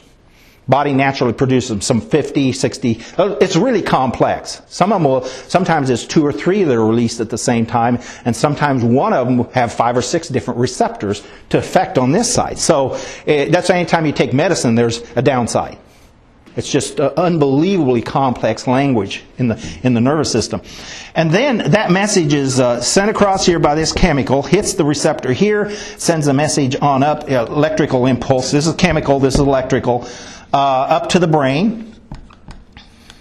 And in the brain, there are 1 trillion, plus or minus, nerves. And between these nerves, there can be sometimes up to 10,000 dendrites. These are like branches of a tree. And those dendrites connect with other nerves. And they have a little gap called a synaptic gap in them as well. And there are neurotransmitters that are produced in the brain. So anytime you learn something, that information is stored right up here. They don't know whether it's in the dendrite or in the synaptic gap. But you got a lot of stuff up there to store information. And so these chemicals are key to this. Now, since the world is focusing on pleasure, there are chemicals that deal with pain. But the ones I want to focus on are pleasure. There's one called GABA. That's an acronym for a technical term. I can't remember what it is right now. But it has to deal with sleep. Anytime you enjoy sleep, that's GABA. Now, it's very toxic. You have to be careful with GABA because when a person has a stroke, the blood vessel is ruptured and the GABA is broken here in the nerve, and then it will actually eat the cell lining of the other nerves. So that's why you get them to the hospital, and there's stuff you can take to counter the effect because it'll just keep doing damage. And God uses that dual duty because GABA will dissolve and break down the other neurotransmitters. Because it's like Morse code. If you just keep pushing the key down, all you get is noise. And so there's this. Well, then there's serotonin. Now, women only have 1/3 of the serotonin as men do. That's why women become depressed quicker than men. A liberal a few years ago wrote a book that men were different than women. Now, for a liberal to write a book like that, it was pretty traumatic. Last chapter in her book, she actually apologizes for the facts. What she found out is men in the workplace, when they get frustrated, somebody ticks them off, they call it fight or flight. And this is just natural man. It's not a believer, but he will. You want to punch the guy out, right? But you can't do that. You get fired. Now, if the guy's too big and he chases you, you fly. You run from there. Well, you can't do that either because you're the butt of everybody's joke. So what do? You go sit by yourself. So when men are frustrated, it's like, get out of my face, let the adrenaline, and I'll figure out how I'm going to get around you the rest of the day or the week or whatever. But that fight or flight is every policeman knows that. I mean, when they're looking at body language, looking at your eyes, they're trying to figure out anything, what you're going to do. Happy feet, they call it. And so it's important to know that. I mean, if you come up to somebody, you want to, okay, is this a friendly or hostile? And so you pay attention. Same thing at night. You're walking at night and you hear a sound. I mean, isn't it amazing how quick those chemicals react? Well, the guy will sit by himself. Now, women are different. Women have a hormone called oxytocin. And when they get ticked off, they like these terms. They will tend and befriend. In other words, they'll go make coffee and sit down and talk. Men don't go make coffee and sit down and talk. You tick a man off, he's not going to go over to the coffee pot and sit down. Well, let's talk about this. Women do that. And so that's why God said to Adam, rule. Not autocratic, but rule. I gave you a system to make decisions. Now, recently, a minister in Fort Worth, a friend of ours, he'd earned several degrees, very bright man. Then he came to the Lord. So those things were all of no value. But he was sharing about how the wife is to submit to the husband.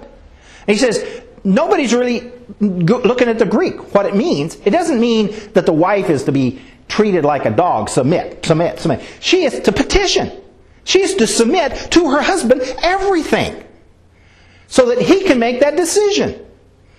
And the husband has to let her submit. Even though he's going, she has to be free to submit. Of course, there's this top-down, but she has the freedom to share. Then he has all, because the husband isn't really always sensuous-based. The wife is sensuous-based. She's picking up stuff around. The husband's going to be missing. And so it's important for that, the health of the home, to have those. And you see the way that God has created us. Now, the problem with men is they don't want to rule. They want to let the woman make the decisions, because then if it fails, look at Adam. Oh, it's not my fault, it's this woman's fault. Why? He followed her. God said rule. He was supposed to jump in there and say, hey, wait a minute, who are you talking to? You know? And she was, desire of your heart is to the husband. She was to turn to him and say, hey, this guy's sharing some stuff with me. You know, what's your position on it? Let's skedaddle, you know? Instead, he followed her, destroyed the top-down system. Went equality of opportunity. They both did the same thing. Adam knew, but he didn't. But it wouldn't have happened if the order had been in place. And then, again, children obey your parents in the Lord. What a wonderful system. They had to be destroyed. See, Marx wrote 11 theses on Feuerbach. The 11th is most quoted. The philosophers all interpret the world in many different ways. The objective, however, is to change. Well, so you come in here with your opinion. We all come in here with different views on things, and we can butt heads, and you can say, well, I'm right, and which means I'm wrong, and I can say, well, no, I'm right, which means you're wrong. And see, we all have different ways of looking at things as far as information goes. Marx says we'll never have peace that way. Let's just practice the process of change. Let's just practice the dialectical process. Now, and it's called praxis, which is practice. But number 4, I think, is the most powerful. It's 2 paragraphs, but one sentence. The last sentence in number 4, Feuerbach thesis number 4, is once the earthly family, see over here, I'll back up here for a moment. Once this earthly family is discovered to be the Holy Family secret, Marx wrote a book called The Holy Family. Showed actually how to destroy this system. In fact, I just... in your material here, I'll read this. Just see what you, if you can figure out who wrote this. The unspeculative Christian, that's this Christian right here, the believer, also recognizes sensuality as long as it does not assist itself at the expense of true reason, which is of faith, of true love, which is the love of God, of true willpower, of will in Christ. Not for the sake of sensual love, not for the lust of the flesh, but because the Lord said, increase and multiply. Isn't that good? It's Karl Marx. Then he said, they have sensuousness. If we can just bring a little sensuousness in their life, we got them. Remember the prophet who was supposed to curse Israel? Didn't do it 3 times. Couldn't do it. He wanted what the king wanted to give him. But he didn't get it. But then the advice to the king afterwards was, you can get them when they come in to the promised land through sensuousness. It worked. See, when God took Israel out of Egypt, he took them out of the leeks and melons of Egypt. Put them in the desert over here. And that's what God has to do with us too. Well, I'll get into that in a little bit. Now, so serotonin, but the one I wanted to focus on is dopamine. Wow, this chemical plays a big part of our life. And God gave these to us. I mean, it's not like He's against this. It's just how we use it. That's the problem. All habitual drugs are tied to dopamine. Even caffeine or tobacco. Anything that you become dependent on. You know, if you run out of it, you start shaking. I got to have more of it. Methamphetamine will sometimes keep a person awake for 27 days.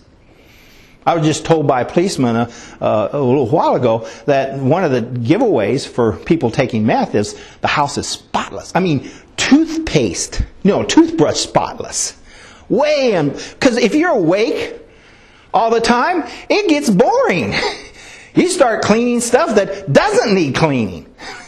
way beyond normal. So there's just, I'm not saying that so anybody figure out how to, mess the house up so you can not get caught. But meth, what happens though is it stays in this gap so long that this little factory here that has to produce these chemicals, it doesn't have to produce anymore, so it shuts down. And so when the meth then runs out, the person, goes deep into depression, they will kill. They'll do anything to get those juices of pleasure going again. And that's why the police are so harsh, because, a guy in 3 days, you're paranoid. You can be, as a policeman, meeting somebody who's just nice, and in a nanosecond, they'll turn around and kill you. So it's changed our culture. It's made it, the serve and protect branch of our culture very harsh. They have to be. I mean, unfortunately, because it is life or death.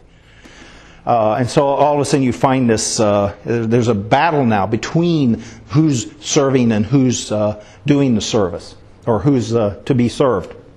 Well, dopamine also, and God's, like I said, is not against dopamine. He gave it to us. You smell bread. You come in a house and smell bread. Dopamine. You see something that's, sunset. Dopamine. Somebody compliments you. I like your shoes, or, you just feel the dopamine. Or somebody, good grade. You get the dopamine. So if you don't have any dopamine in you, I don't want to be around you. You're depressing. Whenever you do a good job, you stand back and go, oh, that's good. You can feel the juices flowing. Nothing wrong with that. Now, 2-year-olds are nothing but druggies. That's all they are. They're just chasing the dopamine. You give them a little blank piece of paper and you hope they work on that thing for 15, 20 minutes, and, it's a nanosecond. They draw 3 lines and you go, that's all? Yeah, that's all. See, once you learn something, the dopamine's released while you're learning it. And then if you have to go over it again, it's like driving down the road. 2nd, 3rd time, it's less dopamine. And 100th time, it's boring. You can't get any dopamine out. So you say, well, can you draw any more? No, there's no more dopamine left on that blank piece, on that piece of paper. Now you leave the room. You haven't quite caught on yet. Maybe they'll go ahead and put another line on there. And you leave the room and they look at the wall and they go, dopamine heaven. and you got to come in, and here's the key, is the mind. Now, in the mind, we have eyes, and we look into the environment, because the dopamine is a want. That's all it is. You're not even aware of it. You touch something, you may not even be aware of it until it gets to the mind, but the dopamine's already secreted, and your body already wants it. And then, this is the flesh. This is just natural of the flesh. Paul says there's no good in the flesh. He didn't say the flesh was evil either. See? But if you make this, see the logic? If you make this the purpose of life, we got a problem. Because in the mind, then, the eyes, you look into the environment, what did it? We're naturally approaching pleasure. You don't get up in the morning and say, I want a little pain today. No, you get up, it's our nature as children to want pleasure. The problem is, God knows He calls me a child, because I'll get up in the morning grabbing crayons heading to the wall. See? Because I'll look out there, wow, it doesn't take you long to figure out this is positive social change. You ever heard about being positive? It is positive to our flesh to go this cycle. So now, the reason you're looking at the environment, because you want more, if you can control the environment, if I can control this environment, now I have pride. Why do you build a beautiful home? Because every time you go home, dopamine. And the more beautiful the home, then the neighbors go by and they go, oh, that's a beautiful home. More dopamine. So it's our nature to control the environment for what? Dopamine stimulation. And so the child is just learning that. Now, how do you get them off of that? Is you interfere in they're going to control that environment, and you say, no, you cannot. According to social psychology, unless that's of nature, if it's coming from above, that's neurosis, see? If it's of a nature, then it's just we need to work this out so that everybody can get the dopamine, the pleasure. This is the dialectical cycle. All of the world, what is it? Lust of the flesh? It's not lust until God says no. It's not lust until the parent says you can't write on the wall. See, the same. These Marxists, these were Marxists who studied these systems from the Scriptures. And they realized, okay, we don't have to come in and tell you not to believe in God. What we'll do is we'll destroy the system that God has given us. So we'll change, as Dornell said, we use social, all your friends, environmental forces to change the parents' behavior towards their children. See, and now, it's a little scary to go out and chasing your child out there in public. Because Child Protective Services, which is all concerned about your child's dopamine, will come and tell you, you can't do this, so therefore it destroys a system of righteousness. The system is not righteous in itself. It won't save you, but it's a system God needs. For you to, when He comes to the door, it's like, hey, I know that voice. See, it's faith, belief. You have to have faith first. You can't have belief without faith. Faith first in the authority, belief in His statement, obedience to His command, and then we need chastening to keep us in that cycle. Okay, that has to be destroyed if you're going to do this system. This is the UN. This is the whole, everything is consensus with the sensuousness. We have to make sure everybody in the room gets a fair dose of dopamine. It's a worship of man and his nature. And so when you come in with righteousness, approach pleasure, avoid pain, that's a spectrum. You determine how worthy your day was based upon the amount of pain versus pleasure you received. Don't you?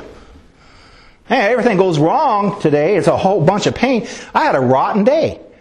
With God, it's not pleasure or pain. It's righteousness, unrighteous. It's a light switch.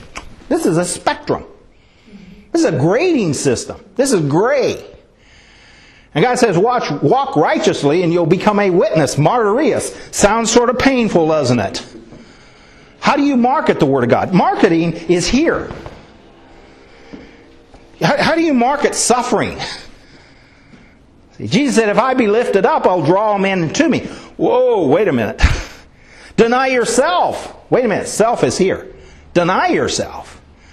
That's individual. You got to get control over this drug. And pick up your cross. That's what everybody else... Picking up your cross isn't that you had this thing, your car broke down and everything else went bad. Picking up your cross is you came in the room and spoke the truth. And then your friends martyr you. That's what they put you on the cross. The community, it's social. It's the social that puts you on the cross. But you can't pick up your cross until you deny yourself first, because when they start to put you on the cross, you'll say, well, wait a minute, I think we can talk this out. Okay, and you won't be a witness. And then Jesus said, come follow me. And that's awesome. The Marxists study this. They get an A. We don't. Our ministers don't know this. Because they're marketing the church on this cycle. Here, I'm going to mess you up. Go to the next service where they have the big screen and they'll have the waterfall going with the scriptures up there. Now remember, God removed Israel from Egypt. Leeks, melons, cucumbers. Then He added garlic. Man, how can you go without garlic? And then, what's this manna? He took them out of dopamine zone. Now, what do you do with somebody who's on a drug? You remove them from the source, right? And you isolate them. That's all God did. He took Israel out of dope land and put them in the desert and got them off the drug. He only succeeded with 2. Their children then went in, see. How do you get Egypt out of the children of Israel? See, that was the problem. You could get them out of Egypt. And we have a problem today, is that we have now become a land of Egypt. We have sold our soul to the pleasures of this life. Is God against this? No. It's just that He doesn't want this to control us. And when you get people on a drug, you can't talk to them. Does this make sense? You start talking to people using a system. This traditional system is preach and teach. It's not dialogue. This is dialogue. Dialogue is, the conversation. Boy, they're using this word all the time. Conversation. Conversation is sort of casual. There's no confrontation in conversation. Well, as a believer, you're going to have confrontation. You have to confront yourself.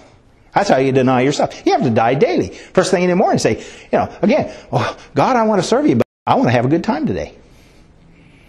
This is the day the Lord has made. I will rejoice and be glad in it. First thing the flesh is going to say, no, you won't. And then you got to quote another verse. Take care of that one. Because that's just the devil sticking his head up and going, no, you won't. And just going to wear you out. So wear him out. What did Jesus do in the temptations? He wore the devil out.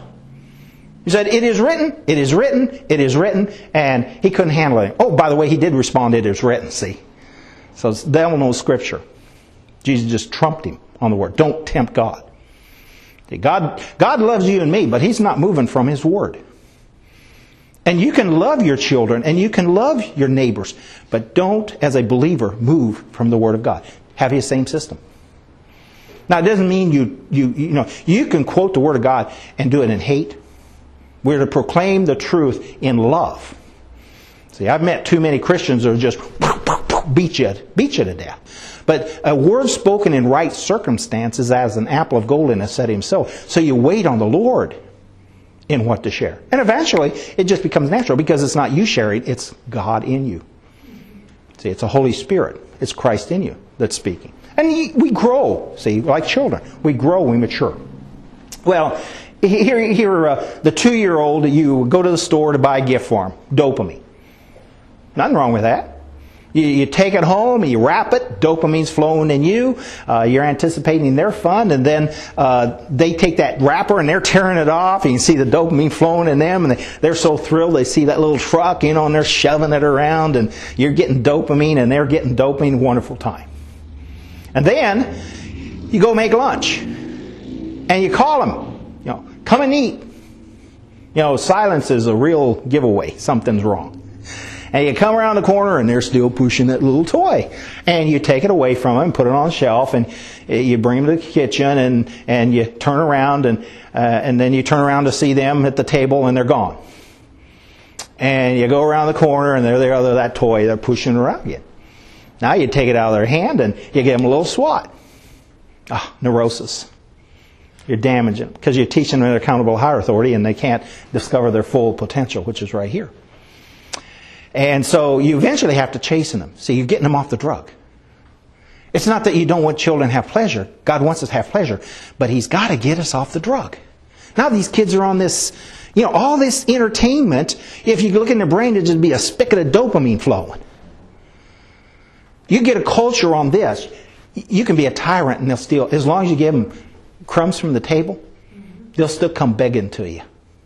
They become slaves, and they're happy slaves. As long as you keep the circus going, like Rome, they'll keep following because they're hooked on a drug. See how this worked? Because there used to be a nation of righteousness. There was a fear of God. I have yet to meet a church growth, emergent church minister that loves the Word of God.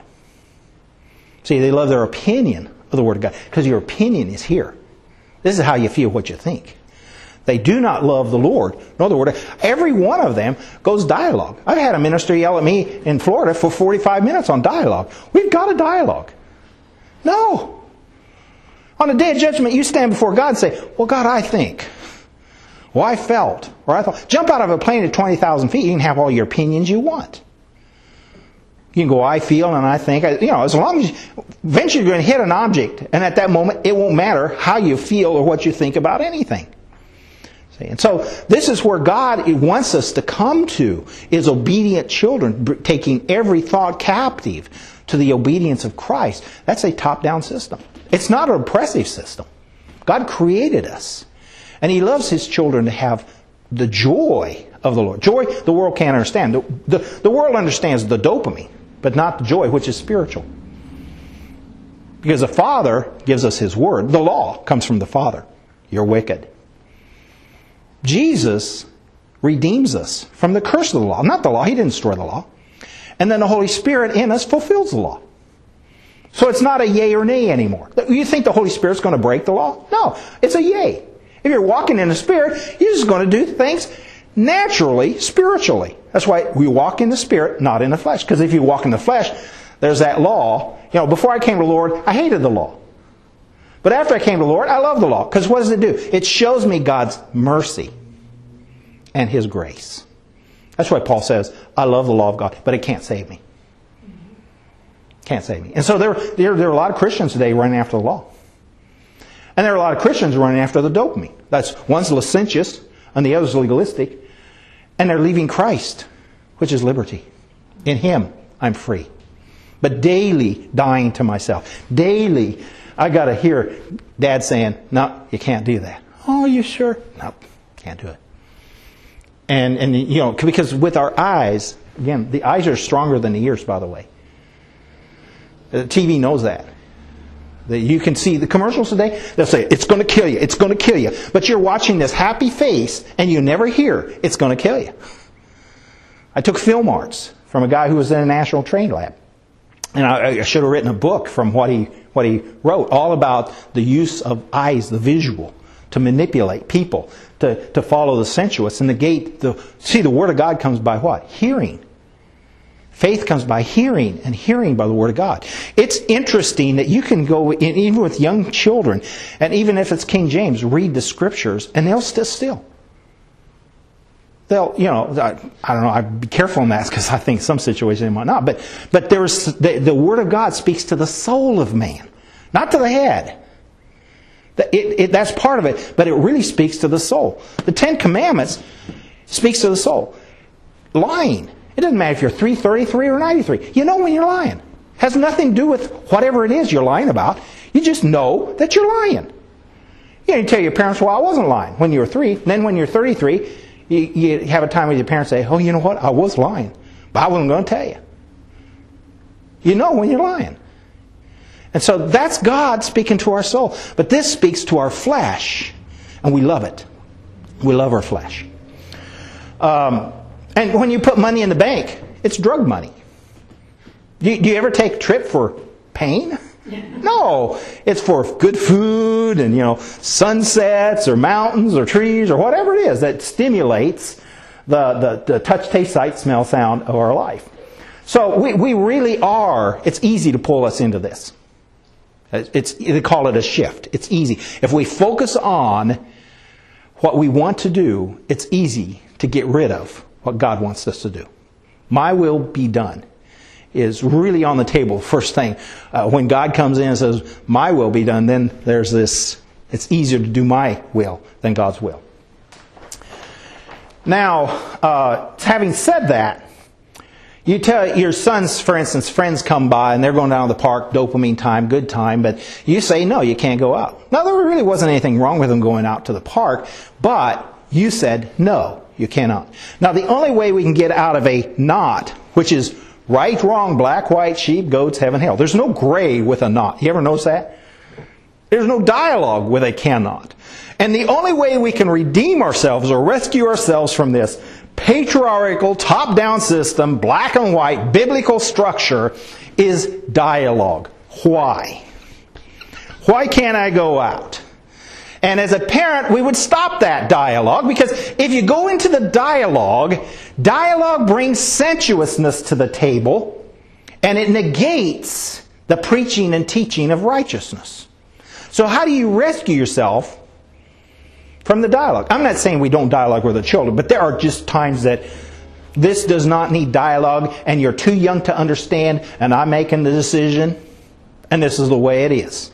And so you stop the dialogue with, because I said so. And we all hated to hear that, because there was no dialogue. You can't dialogue with, because I said so. So now you're stuck with, if you obey me, you're blessed, and if you disobey me, you're cursed. Well, wait a minute. If I obey you, I can't go down to the park and get some dopamine. You're blessed. You're off the drug. See, that's why the homeschoolers, they thought, well, man, I don't know the math, it had nothing to do with that. The kids can learn that. It had to be an environment where your children got off the drug. Because in this system, the effective domain is the drug. We'll keep those kids, that dopamine flowing in the classroom, and when they come out of the school system, a tyrant can offer them 2 cars in the garage and they'll believe it. Because they cannot stand alone on a position on truth. See, they've lost that patriarchal paradigm, that way of thinking. This is actually, Bloom calls this lower order thinking skills. Well, you don't want lower order thinking skills when you're on cars. You want higher order thinking skills. But that's rocks and plants and animals. But if you use this scientific process on people, see, then if you take every person in a classroom to higher order thinking skills, there are no absolutes. Everything has to be questioned. But with the laws of nature, all the laws of nature is a not. That's why Paul said, deceived. So-called science. Avoid the oppositions of so-called science. It's not real science because it's true science used on people, which no longer is a science. It's deception. There is an either-or. There's always been an either-or. There will never be anything but an either-or. But if we go over here, we can go gray. And that's the lie.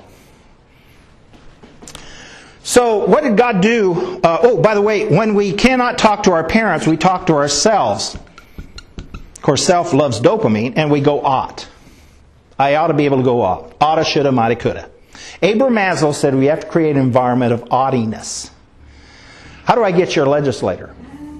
I get you. You have oughts in you against your parents. You have oughts against God. You have oughts against the higher authority that prevented you from doing what you felt like doing. All I have to do is create an environment. Rogerian psychology. I'll give you a PhD here. Rogerian psychology. You can learn all the data you want to. You can read all the books. But it's these two things. Open-ended. We can talk about anything. You know what the truth is? You can't talk about anything. There are things God calls an abomination. Let's look at what happened to David. David was supposed to be out with his troops. He had just built a new home. You ever walked into a new home? Boy, you talk about dopamine. That's flowing. Nothing wrong with that. Then he's walking by a balcony and he looks over and he sees Bathsheba. There's dopamine. Nothing wrong with that. Until he wants more. This is why women are to dress modestly, because even a righteous man, this part's going to take place. You cannot have this not take place. But if you have, today you turn on the commercials. Whoa, you turn on the news to find out what's going on. Before you even get the news, this thing is going. Because they know the news is going to liberate you from that top-down, right-wrong. Because news is now sensuous. Deliberately done. It's no longer, it's gotten to the point of maybe the radio's it. Or the paper, and even that's questioning. Because there's so much noise. That's the problem. There's just so much.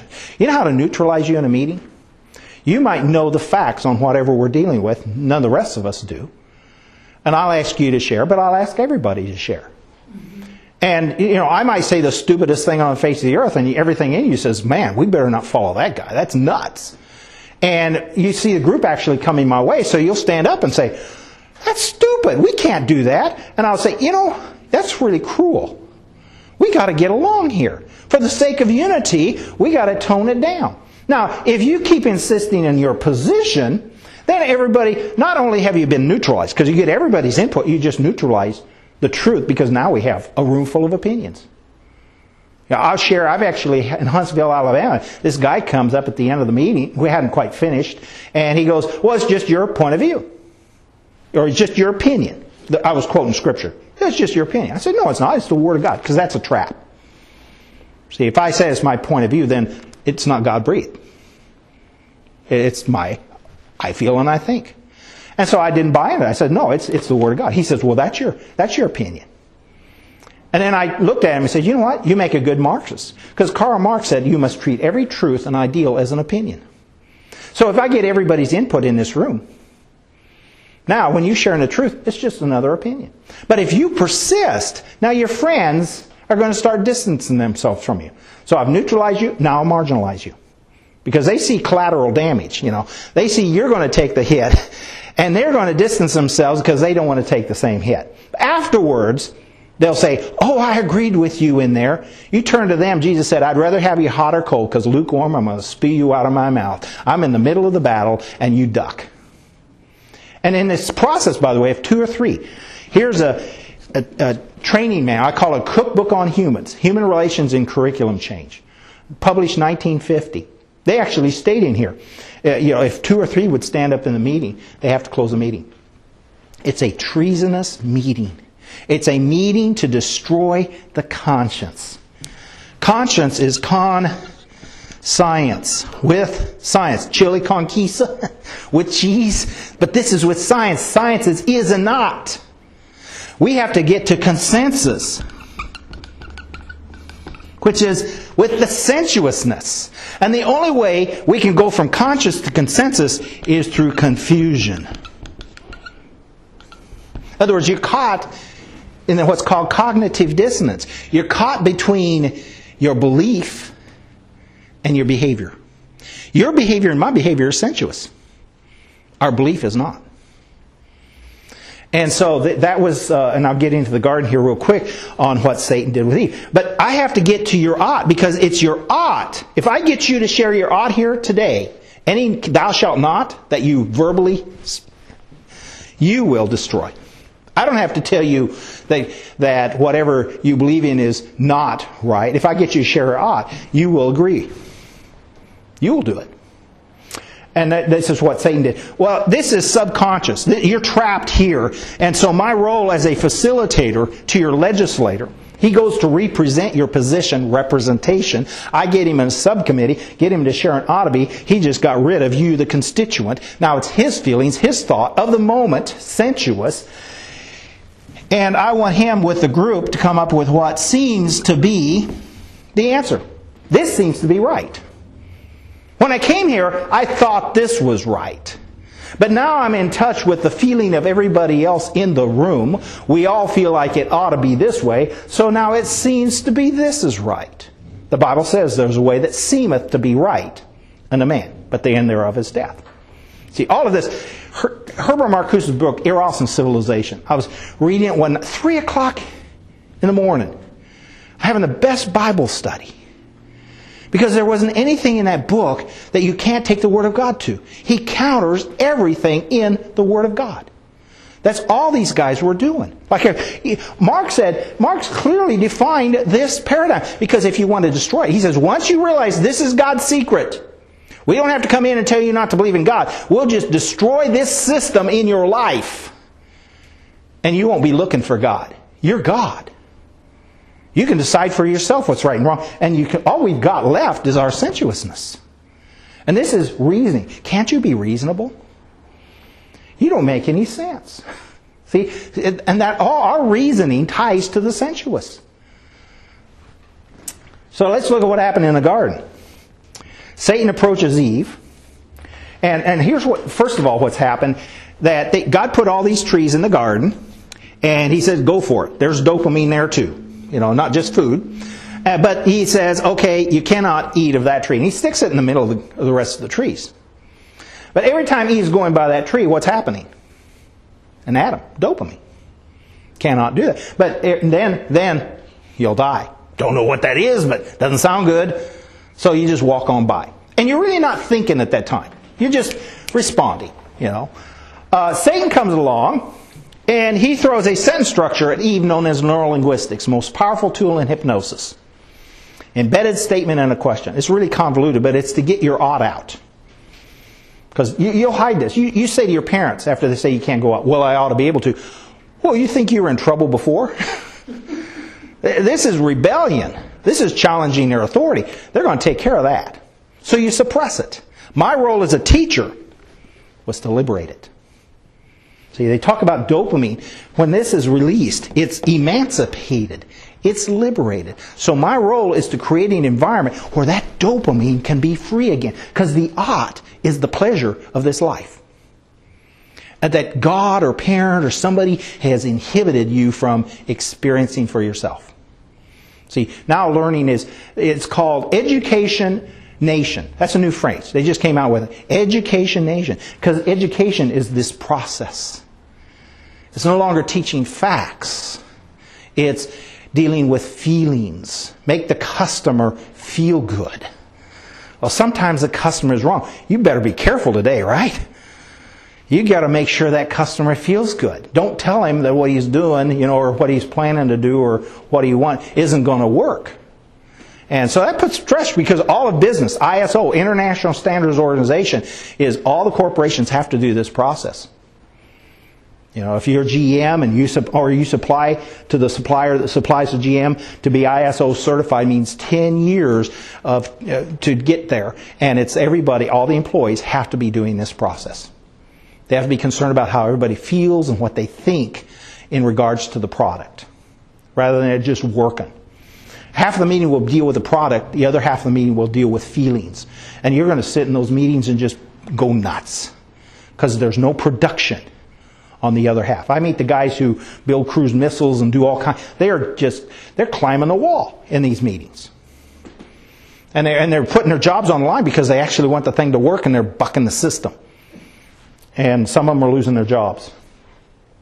So Satan approaches Eve. Yea, hath God said, thou shalt not eat of every tree in the garden. Yea, hath God said is a question, but it's a statement. You shall not eat of every tree in the garden. Now, in the Hebrew, they don't know whether to end that with a period or question. I'll give you an example. I use a body part. I wonder whether you know where your knee is. Now, don't look at your knee, because I'm not trying to set you up for this. But if I did, what would happen is your conscious mind, the cognitive, would just pick up the sentence structure. I wonder whether it's going to rain. But in this case, I say, I wonder whether, body part, you know where your knee is. Well, internally, you pick that up because there's a language of the nervous system. That's why they call it neurolinguistics. And the language of the nervous system that ties to this cycle goes, yeah, I know where my knee is. My knee's right down there. And you can actually feel yourself moving to look at your knee. But your conscious mind picks that motion up, because that's stimulus response. It says, no, he didn't ask you to look at your knee. Don't you know grammar? Didn't you ever take a grammar class? But internally you go, well, it is my knee. I can look at my knee anytime I want to. Cannot, can to, cannot, can. And you sitting there minding your own business. All of a sudden I produce this two-headed monster. Cognitive, you know the facts, you believe. Affective, you want to look at your knee. But what happens then is you keep looking at me, but you feel your knee. I've sensitized you to the environment, because that's what I have to do. I have to circumvent. I have to short circuit this way of thinking. And by getting this sentence structure out in the classroom, have you ever been told you couldn't do something you wanted to do? Wow, I got your child's attention. It's going to go home. Yeah, my parents told me to take garbage out and I didn't want to. And then I can use that sensitized environment to move them. Now, here's what Eve said to that neurolinguistics. Very powerful, by the way, because God said tree, right? Satan even said tree. But Eve said fruit. Ooh, the juice is flowing. And there is no word wasted in those 6 verses. And Walter Benjamin and others studied, Marxists studied those scriptures. That's the key to Gnosticism right there. Because the savior in the Gnostic religion is Satan. And it's reasoning. Because he had to use reasoning, see, be rational. Can't you be rational, reasonable? To deliver them from this top-down obedience to higher authority that interfered with change. Because if they obeyed God, there was no change in the garden. So she says, for God has said, it's an opinion now, it's not what God said. For God has said, thou shalt not eat of it. What's the next part? Nor touch it. See, lest ye die. So here's the nor touch it. If I get you to share your opinion, you're going to include the dopamine. This is the problem. Christians are running down to the Christian bookstore getting everybody's opinion of the Word of God instead of reading the Word of God. I'm not saying you don't go get books and read them, but you weigh them to what God's Word said. Now, I have loved ones who are getting into some really heresy stuff. You know, rat poison is only 2% poison. And so they're reading some of this stuff, and it's just, you know, there's just some really laced, deadly stuff. One of the teachings is God hasn't done anything without a man. Well, you stand before God and say, you know, God, you couldn't do it without me. You talk about a bug zapper. I don't want to be in the same universe. And I'll tell you, I like what one minister said, God hasn't done anything with man. See, it's not until you're dead that he can use you. That's what baptism is. See, you died to yourself. We keep resurrecting ourselves, you know. And so we have to die daily so God can use us. Otherwise, we get the glory. You know, the Lord's Prayer at the end. To thine be the kingdom and the power and the glory. It's His kingdom. We want Him to be in our kingdom. No, He wants us to be in His kingdom. And it's His power, not our power. And it's His glory, not our glory. Because even the elders get, what, the crown? And what do? They give them back.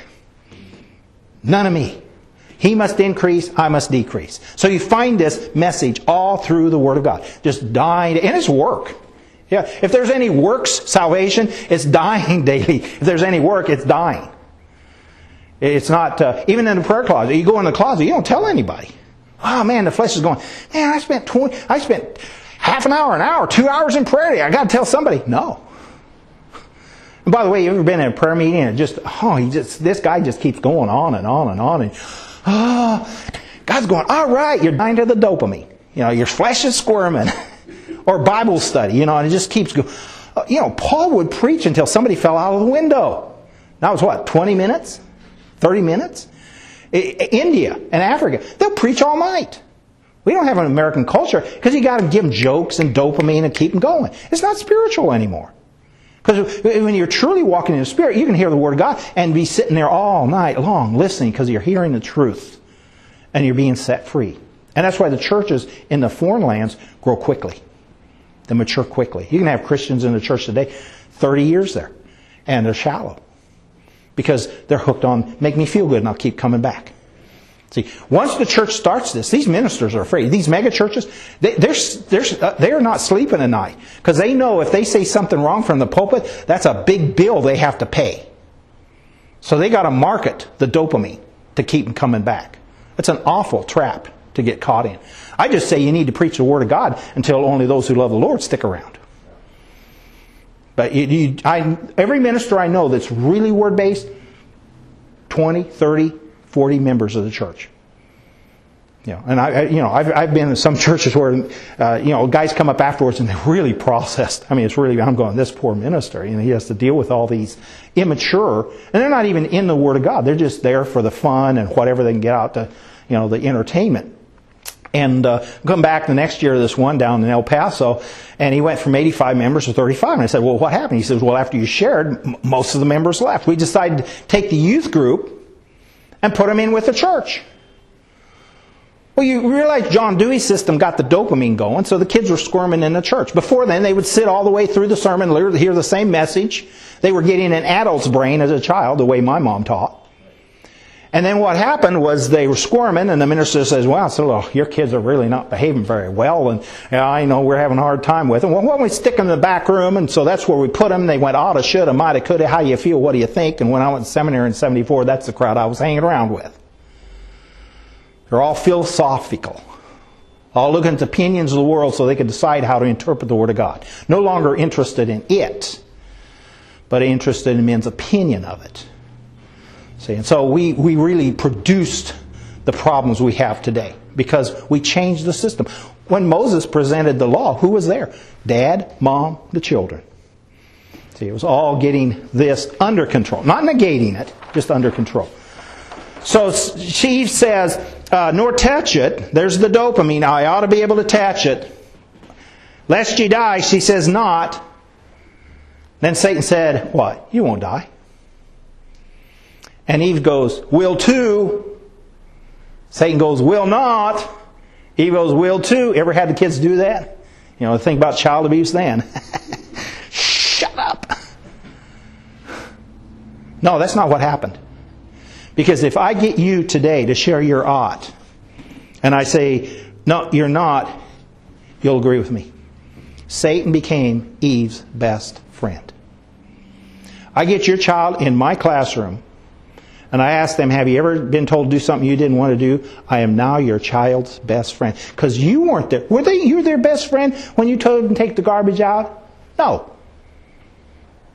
Because you didn't, after you told them that, you didn't ask them, well, how do you feel about taking the garbage out? My parents never asked me that. What do you think about taking the garbage out? Let's dialogue. No, I am doing that. That's all Satan was doing. We're going to dialogue the Word of God. You want to grow the church? Get a Bible study. How do you feel? What do you think? See, instead of memorizing, applying to your heart. You want to grow the church down? You start memorizing the Word of God. Especially in this culture. You're going to have, the minister knows this. He knows, man, and by the way, the sermons can be good. It's the administration. It's the environment, see. And so, in other words, he can preach a good gospel. And you're trained, by the way, in this to preach a good gospel for a year. Get the trust of the congregation if you're a new minister. And then say, oh, we've got some changes. See, and so you get the trust. You can then bring in changes through the Bible study. Anyway, getting back. So once she says, Satan says, no, you won't die. Now she looks at the tree. There's sight. This want is moving her into the dialogue, nor touch it. She looks at the tree now, and she is now a scientist. She says, it's good for food. Good for food. Was it? Yes. Yeah. Didn't kill them. They'd be there today, eating from that tree. They died because God drove them out of the garden and said, you're not going to eat from the tree of life. Because it had nothing to do with the tree. It had to deal with the paradigm. You see, your child doesn't get in trouble because you told him not to eat the cookie. The cookie didn't get him in trouble. Cookie wouldn't have hurt him. You hurt him. Because of the paradigm change. They decided they were equal with you. And that's today, parents are talking to the 3-year-old, dialoguing with them. No, I'm not saying you do. There's time. That's how you learn. The birds fly. Why? Because they have wings. Why? Because God created them. But they're challenging your authority. When they're challenging your authority, there's no dialogue. Because the office, Dad and Mom aren't perfect. We can always find fault with our parents. And our children find fault with us. And their children will find fault with them. But the office is. And Marx understood that. If you destroy the office, you destroy the very system that God needs for the next generation to fear God. And it's not a cowering God. I'm not saying the parents should be autocratic, where you're not to produce wrath in your children. But it is, they need that. They need walls. Some children, by the way, come with ball-peen hammers and just tap on those walls. Some of them come with wrecking balls. My oldest daughter, I think I only chastened her once, and the rest of it just look at her, And she wanted to do what was pleasing to her dad. My son, totally, they all come different. And they're challenging that office. And God, they need that office. You take a blind person and you put them in a room where they can never hit the walls, they'll go insane. You got to know where the walls are. And God's walls aren't, you're not in a cell. Because he does, Paul was enjoying the dopamine as he was going places on a mission. God's creation. I do too. I look at the trees and I'm always in awe. We can't even come close to what God has done in just a leaf. See? And so but Eve is now saying it's good for food. That's down here. Pleasing to the eyes. So that's good too. There's dopamine. Oh, when Jesus said, it is written. Remember he was tempted 3 times? Same temptations as Eve. But he didn't go, I feel and I think. If anybody could have done that, it would have been him. But he goes, Dad says. It is written. It is written. Man doesn't live by bread alone. What's bread for? Touch, taste, sight, smell, sound? No. For the blood. Bread is for the blood. But by every word which proceeds from the mouth of God. That's spirit. What do you leave out? Dopamine. Not that he said you'll get the smelling the bread. You go to the restaurant. When do you go to a restaurant? Ambiance, right? Sometimes you just don't want to prepare a meal, but a lot of times it's you choose where you're going to go because of the senses, the feeding of the touch and the taste and the sight and smell, sound. And Jesus certainly loved around a meal. I mean, a lot of his teaching was around a meal, but it's every word which proceeds from the mouth of God. So then she says, it's desirous to make one wise. So you're going to get good, good, good. When God created the world, what did he say? It is good, it is good, it is good, it is good. What's Eve doing? It is good, it is good, it is good, it is good. But God knows himself. Eve and Adam, who followed her, was deciding what is good from sensuousness, from the flesh. So what we find here is a sensuous need. The need came from the sensuous, the senses. Sensuous need. Sense perception. Faith comes by hearing, see, not by sight, and sense experience. Because if you don't control the environment, you can't guarantee more dopamine. Why is the boy or the child pushing the toy around? Is he in love with the toy? No. He's in love with the dopamine the toy stimulates. We have 40-year-old boys in love with dopamine the toy stimulates. Why do you hang around people you like? This will devastate you. They stimulate dopamine. You love the dopamine they stimulate. That's why when God looks at our love, it stinks. See, God's love is different. No dopamine. When He looks at us, stinking rag. But I love you. That's God's love. There's nothing in us that can produce that love. And without His love, see, when He looks at you and me, if He sees our love, that's wretched. But when He sees His love in us, that's my child. And you got to die to yourself, to your love. That's why, remember the preacher, vanity, vanity. That's all we bring to the table. All I can bring to the table offer God is my vanity. And that's why the righteousness has to be His. It has to be imputed. I can't earn it. There's nothing I can ever do to merit righteousness. So it's a gift from God. It's totally by grace. It's His work and His work alone. All I have to do is accept it. See? And then on top of that, then He throws a little dopamine in. Not against it. It's not pleasure He's against. It's the love of it. They loved the creation more. He didn't say they loved the creation and didn't love me. More than they loved God. So she simply uses the dialectical process where she's now reasoning through her sensuous needs, sense perception, sense experience. You have to eat it. Remember, in a laboratory, you have to do it. You have to actually, when you mix chemicals together, you can't undo it. You change, and that's the whole process. You've got to get the kids in the classroom and experiment with them. There are 10 national training laboratories. This Human Relations and Curriculum Change was published from the first one. Everything we're doing is in this book. Just this year, last year, in September in China, they had the TQM conference. And I watched it because I thought, well, maybe there's something new. There's nothing new. Article 1947 in this book, that's all they did. There is nothing new. How old is the New World Order? Genesis 3, 1 through 6. This is the New World Order. It's that we got to create this environment in the classroom, in the workplace, in government. Everybody, they call this sensitivity training. All our federal agents go through this training. To reactivate this system, circumvent. Because you don't want to tell these people they're wrong, because then there's a right, wrong, black, white. What you do is you become, if I neutralize you, marginalize you, you become irrelevant. If you're irrational, you're irrelevant.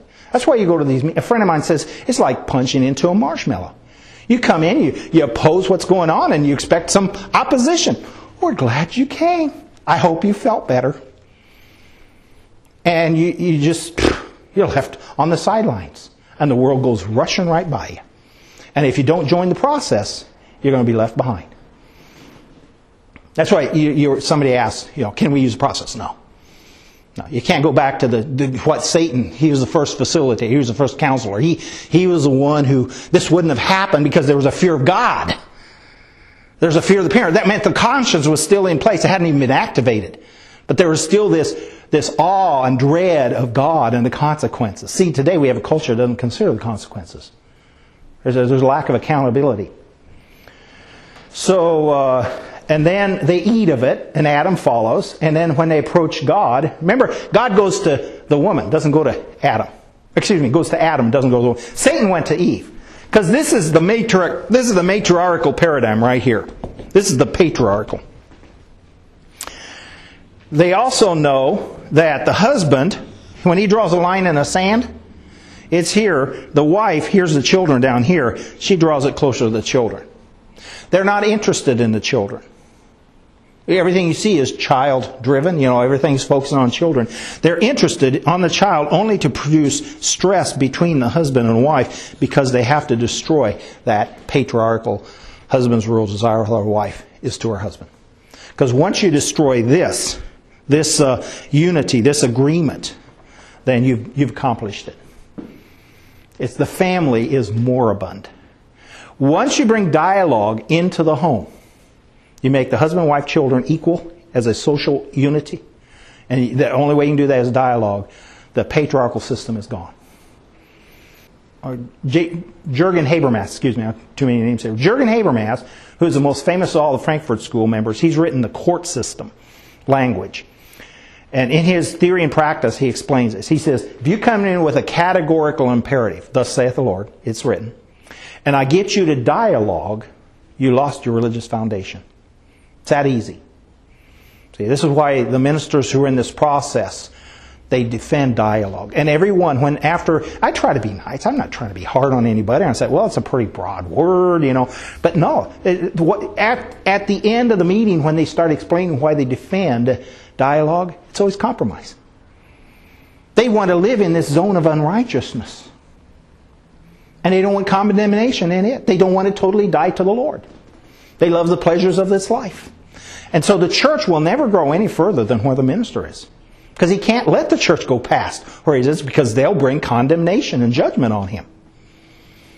And so if you go to seminary, here's where the Bible is really important. What's going on in Scriptures is important to understand. A little history on the translation of the Bible, because there's the key. The Law and the Prophets, I always say Old Testament, but it really never says Old Testament. It's the New Testament, but it's understood, but it's never said Old Testament. It's the Law and the Prophets. When they had read Moses' works, the Pentateuch, after a while they start to fall apart.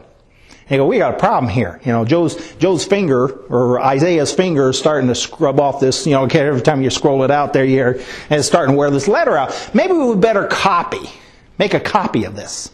Or maybe 2 or 3. And so what they would do is they set up this system where you'd count 7 lines down and 12 in.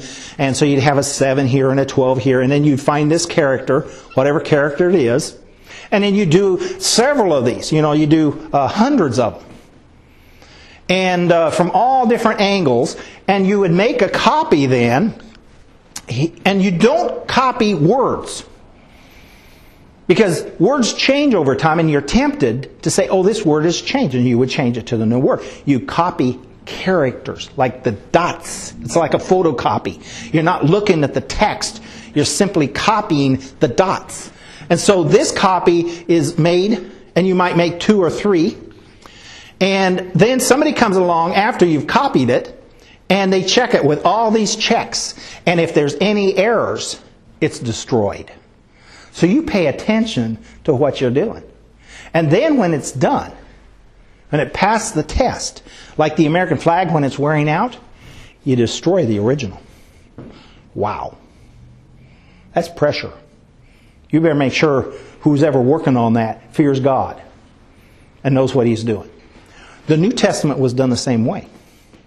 There were variations, but the idea was you want to copy letter for letter. So the early church, your fellowship might have, or koinonia, might have Matthew. Another might have one of Paul's letters. And so yours would say, well, we'd like to have what you got, and we'll make a copy for you, and you make a copy for us. And so eventually they become a codex, which means the Bible, as far as the gospel, is put together. And so you would copy, and then this one would be destroyed, and you'd make maybe several to different churches. And then sometimes they weren't destroyed. Sometimes they were kept. Somebody just wanted to keep it around. And so we end up around 1400. Well, let me give through this history first. So the Bible eventually is put together through this method, following the old. And by the way, in the Law and the Prophets, when they found the Dead Sea Scrolls, they were wondering, do we have distortion here? No, the Dead Sea Scrolls found there were only a few minor non-doctrinal changes. So the pattern here was what's important. Even the Waldensians in Italy, they translated the Greek to the Latin, but they used the same system. so that 1,000 years later you could take the Waldensians' Latin and translate it back to the Greek and be right on. Because their agenda was to make sure every letter wasn't changed. Didn't look at the words, looked at the characters. Now, around 240 AD, a man by the name of Origen, who is a Gnostic, dialectic, he gets a hold of the Codex, and he creates a Bible. He gets, first of all, the Laws and the Prophets here, and he has his Gnostic Bible, dialectic Bible here, and then he, in these columns, and then in this column, he translates to a Gnostic Bible, his rendition. Then he takes the New Testament, and then he goes through his Gnostic, and he produces his Gnostic New Testament. So it's a 6 column. He has 6 scribes. This guy put out like 6,000 works. Very bright man. But it was Gnostic. It was heresy. And his trick was not to challenge you. It was to leave out verses and to add verses that would allow him to stay in the church and practice his trade. So the Lord's Prayer, Matthew 6:4. At the end of that, he leaves out, to thine be the kingdom, power, and the glory forever. Destroys the dialectic. Because there's none of me in it. All I do is die and serve the Lord. Let him work through me. And so he drops that out, and you'd say, well, that's elsewhere in the Scriptures, so that's no big deal. But it's important. It's in the Lord's Prayer. Drops that out, and then Eusebius puts this together, and there's also an Alexandrian Bible that follows the same pattern. Eusebius puts it into one Bible form, and then Jerome produces a Latin Bible for Constantine in the Roman Catholic Church. Now, from there on, anytime the Catholic Church runs across these guys, they burn their works and kill them. It wasn't just on the Crusades, going down to Jerusalem delivering it. It was to kill these. This is the Vulgate. These were the vulgars. These were the lower class idiots. That's today how you'll be treated if you go to this source. Even though they're embarrassing, this source. Because these manuscripts conflict. Major doctrinal errors. No doctrinal errors with these, even though today we have 6,000 plus manuscripts. They're all because of the method. That's what is the key. Well, then around 1400, the Muslims came into Constantinople. They were burning and looting and killing. And these manuscripts were in the Eastern Church, were sent up into Europe. Erasmus gets a hold of them. And there's a little competition. He's trying to get stuff together, but the Lord leads him to get the main documents together and produces what eventually, he doesn't call it this, but eventually is called the Textus Receptus. And what that is a Greek manuscript of the New Testament. That all these have been pulled together because there were some commas and word differences. It's this source, this Textus Receptus, that Luther uses to translate to the German. Tyndale uses this same source to produce the Tyndale Bible. 80% of King James is Tyndale. The Shakespeare of King James is Tyndale. In fact, the Shakespeare is Tyndale. So Tyndale didn't get Shakespeare from Shakespeare. Shakespeare got Shakespeare from Tyndale.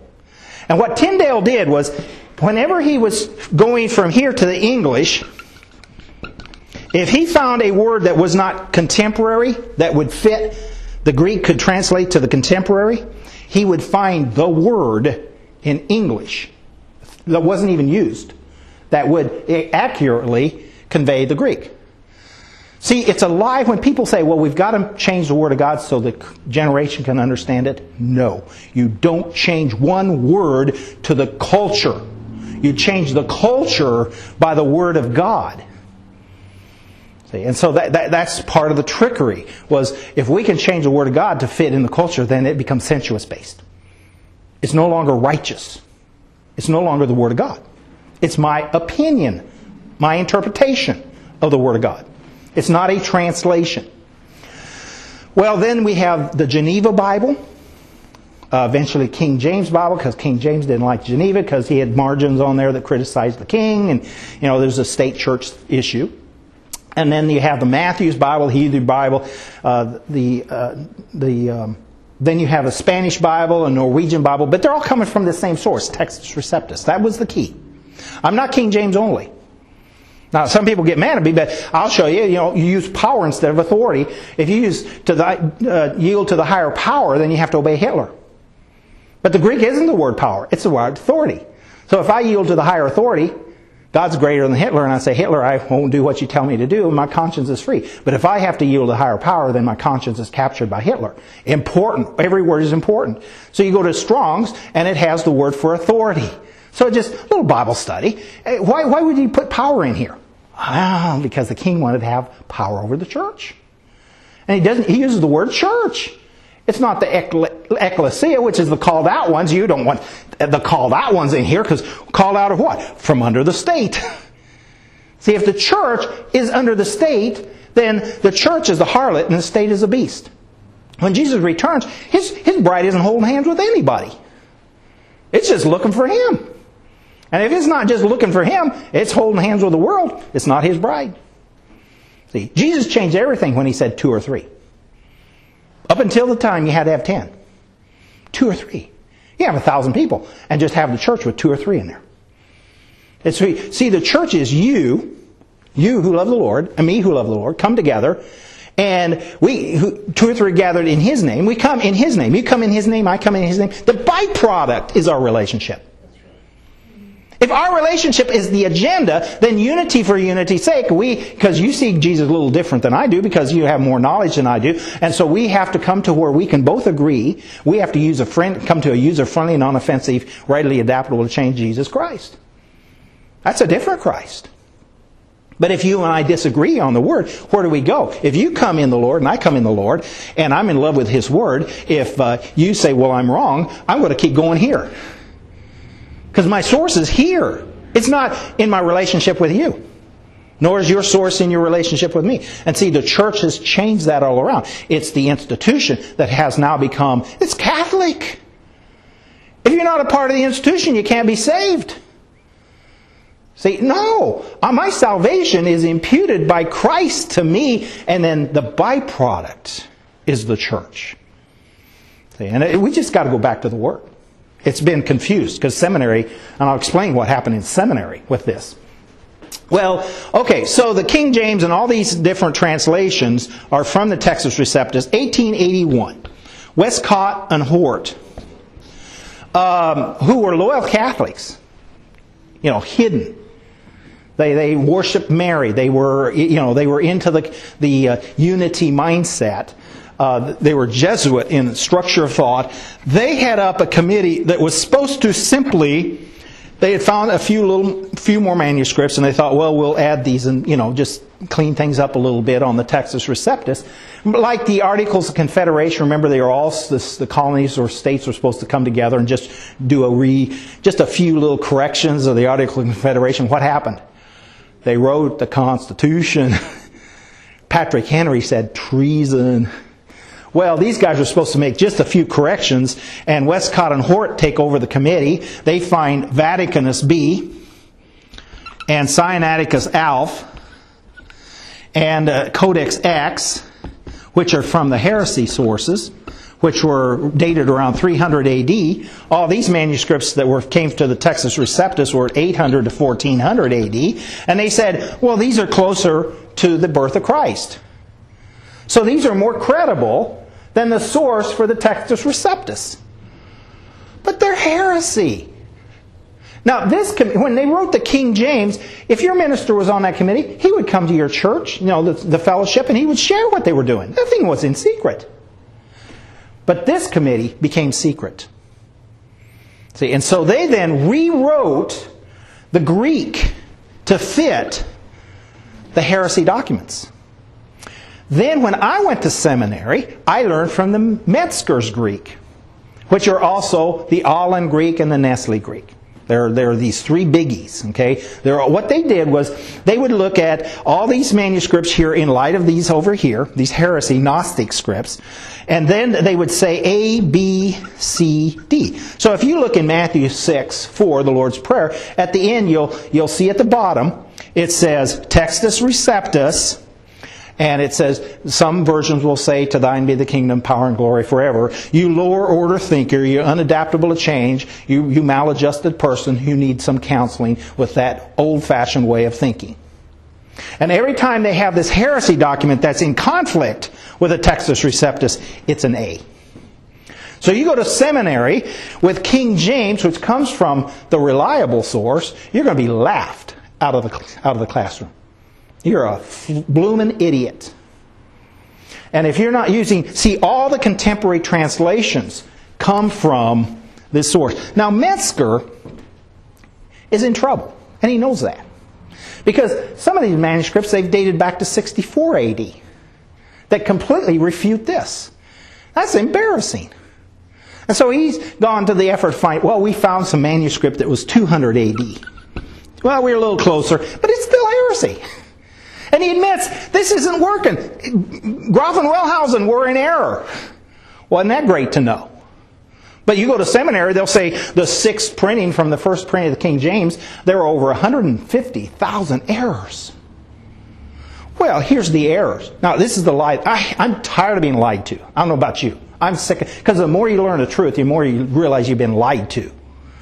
Well, here's one of the errors. The first printing, they used the Gothic double V for a W. They said, you know what? Let's use the contemporary W. That'll take care of 100,000 errors. By the time you get done with all the, just the word changes as far as the prefixes and suffixes, no change of words itself, you end up with only one word. They used good instead of God. One typo. Well, but they won't tell you that. Because their agenda is, this is the source. There's no profit to be made in King James printing.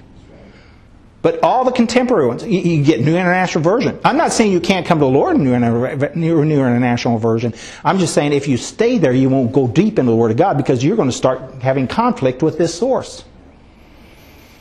And so it's important you know, are you reading the Word of God?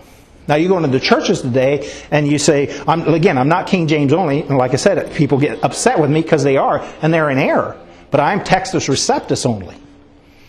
And but you go into the church today with the King. Rick Warren's Purpose-Driven Life as an example. He spent half a year writing the book. His mentor was Peter Drucker, who defended homosexuality till the day he died. On my website, authorityresearch.com, I have sections from his speeches. I mean, this guy was really, he says, what's the purpose, what's the business of the church? To make customers. How do you make customers? Dopamine. Sensitize them, they'll keep coming back. And you know what? Rick Warren says, how do you close the back door? His minister friend, how do you close the back door to the church? You do the group meetings. Well, Jesus had a group. Yeah, but he was preaching and teaching to them. He wasn't sitting around with Peter. Well, Peter, how do you feel about this? Or what do you, he asked Peter, who do men say that I am? But that's a didactic statement. And Peter's response is, thou art the Christ, the Son of the living God. And then Jesus' response is, Peter, this didn't come from you because you guys are all opinions. This came from my dad. That's a didactic, patriarchal statement. I'll build my church on that. See, it's not on Peter Pebble. The rock is the Word of God. See, you don't hear this stuff, and yet it's there, staring at us. It was understood in early America. But we didn't have youth groups. We didn't have make them feel good. And well, that was there too, but it wasn't. There was still a fear of God and a love of His Word. People were willing to die for the Word of God. Now, don't go so far, but don't go too far. I had one minister here in California, down just north of L.A. Every time I took the group to the Word of God, he'd go, "Well, you've just gone too far again." Like I said, they'll yell at me. They got a dialogue because they're not in love with the Word. They've had all this education with this stuff. And they love the praises of men. That's unfortunate, but we're back to the old scribes and Pharisees system. Well, so what we find then in the garden is, I'll get the right sheet here. We have a sensuous need. We all have sensuous needs. The environment is triggering them all the time. We have sense perception. We look into the environment. to satisfy this sensuous need. And then if we can control the environment, then we can continue this cycle. And that's all from nature. What Eve did in the garden was nature. In fact, she's the first environmentalist. If you look at systems, she's the first environment. She looks and sees dopamine in the environment, and that is where life and truth lives. Because the moment she's doing, it is good, it is good, it is good, God's word, thou shalt not, she's not countering it. She's not saying God's wrong. It's irrelevant. Do you understand? You're irrelevant. They're just going to go around. Norman Brown says, by dialectical, I mean an activity of consciousness, circumventing formal logical law of contradiction. We'll just circumvent. How do I circumvent the parents' commands in the classroom? How do you feel? What do you think? I didn't say your parents were wrong, because that would have been confrontation. I just became very positive. Can't we be positive? Don't be negative. Because negative is confrontation. Negative is this is right and that's wrong. So if I make sure that everything in the room is just how we feel and what we think, I can literally wash from the brain of this is brainwashing, wash from the brain of everybody in the room a top-down system. Same system. That handout I gave you. In the back, I show you, I give you, actually, brainwashing. The technical Edgar Sheen, Warren Bennis studied brainwashing so that it could be done on Americans, because Bloom's taxonomy is all teachers certified on Bloom. When you read the steps of brainwashing and you read what's in these books, it's chilling. What's washed from the brain? Brainwashing was what Satan did with Eve. Because the moment she was doing higher order thinking skills in morals and ethics, the parent, God, became irrelevant. Wow. Not even up here. No conscience. You notice the conscience kicked in later. That's why they made clothes. But these guys said, we've got to kill the conscience, because Bloom says the conscience and the superego function the same, substantially the same way. But the conscience always goes this way. It comes from the family. It can only develop from the family. But if you get rid of the family, you got to replace the conscience with the superego. The superego ties you to the dopamine of the village. And then he says this is a development of the superego. So you and I are very conscious of what's going on around us, and we begin making decisions based upon what we think the village will say. Because that's all you see.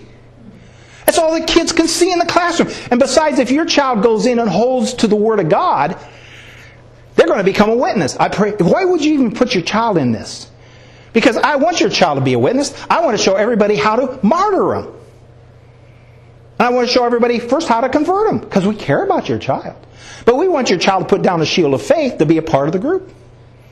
But if your child puts down the shield of faith to be a part of the group, you, the parent, sacrificed your child to the beast, to the fires of the Moloch. Because nowhere in here did God ever say to experiment. This is an experiment.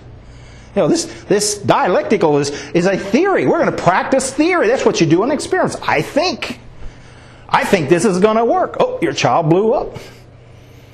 Guess it didn't work, but you can't hold them accountable because you put your child in the laboratory. And so we trusted, this happened in the 50s, we trusted the education system. Wow, are you against education? No, I'm not. But this isn't education, this is re-education, another word used for brainwashing. Because you were giving your children, even kindergarten was designed to allow your child to be socialized and undo the damage of the top-down system in the home. That's the only purpose. And we thought, well, it's so neat. Your child can play with toys you didn't have the money to buy, and they could build relations with these other kids. And there's nothing wrong with that. But when it supersedes, circumvents your authority as a parent, there's where the problem lies. And that was its intent.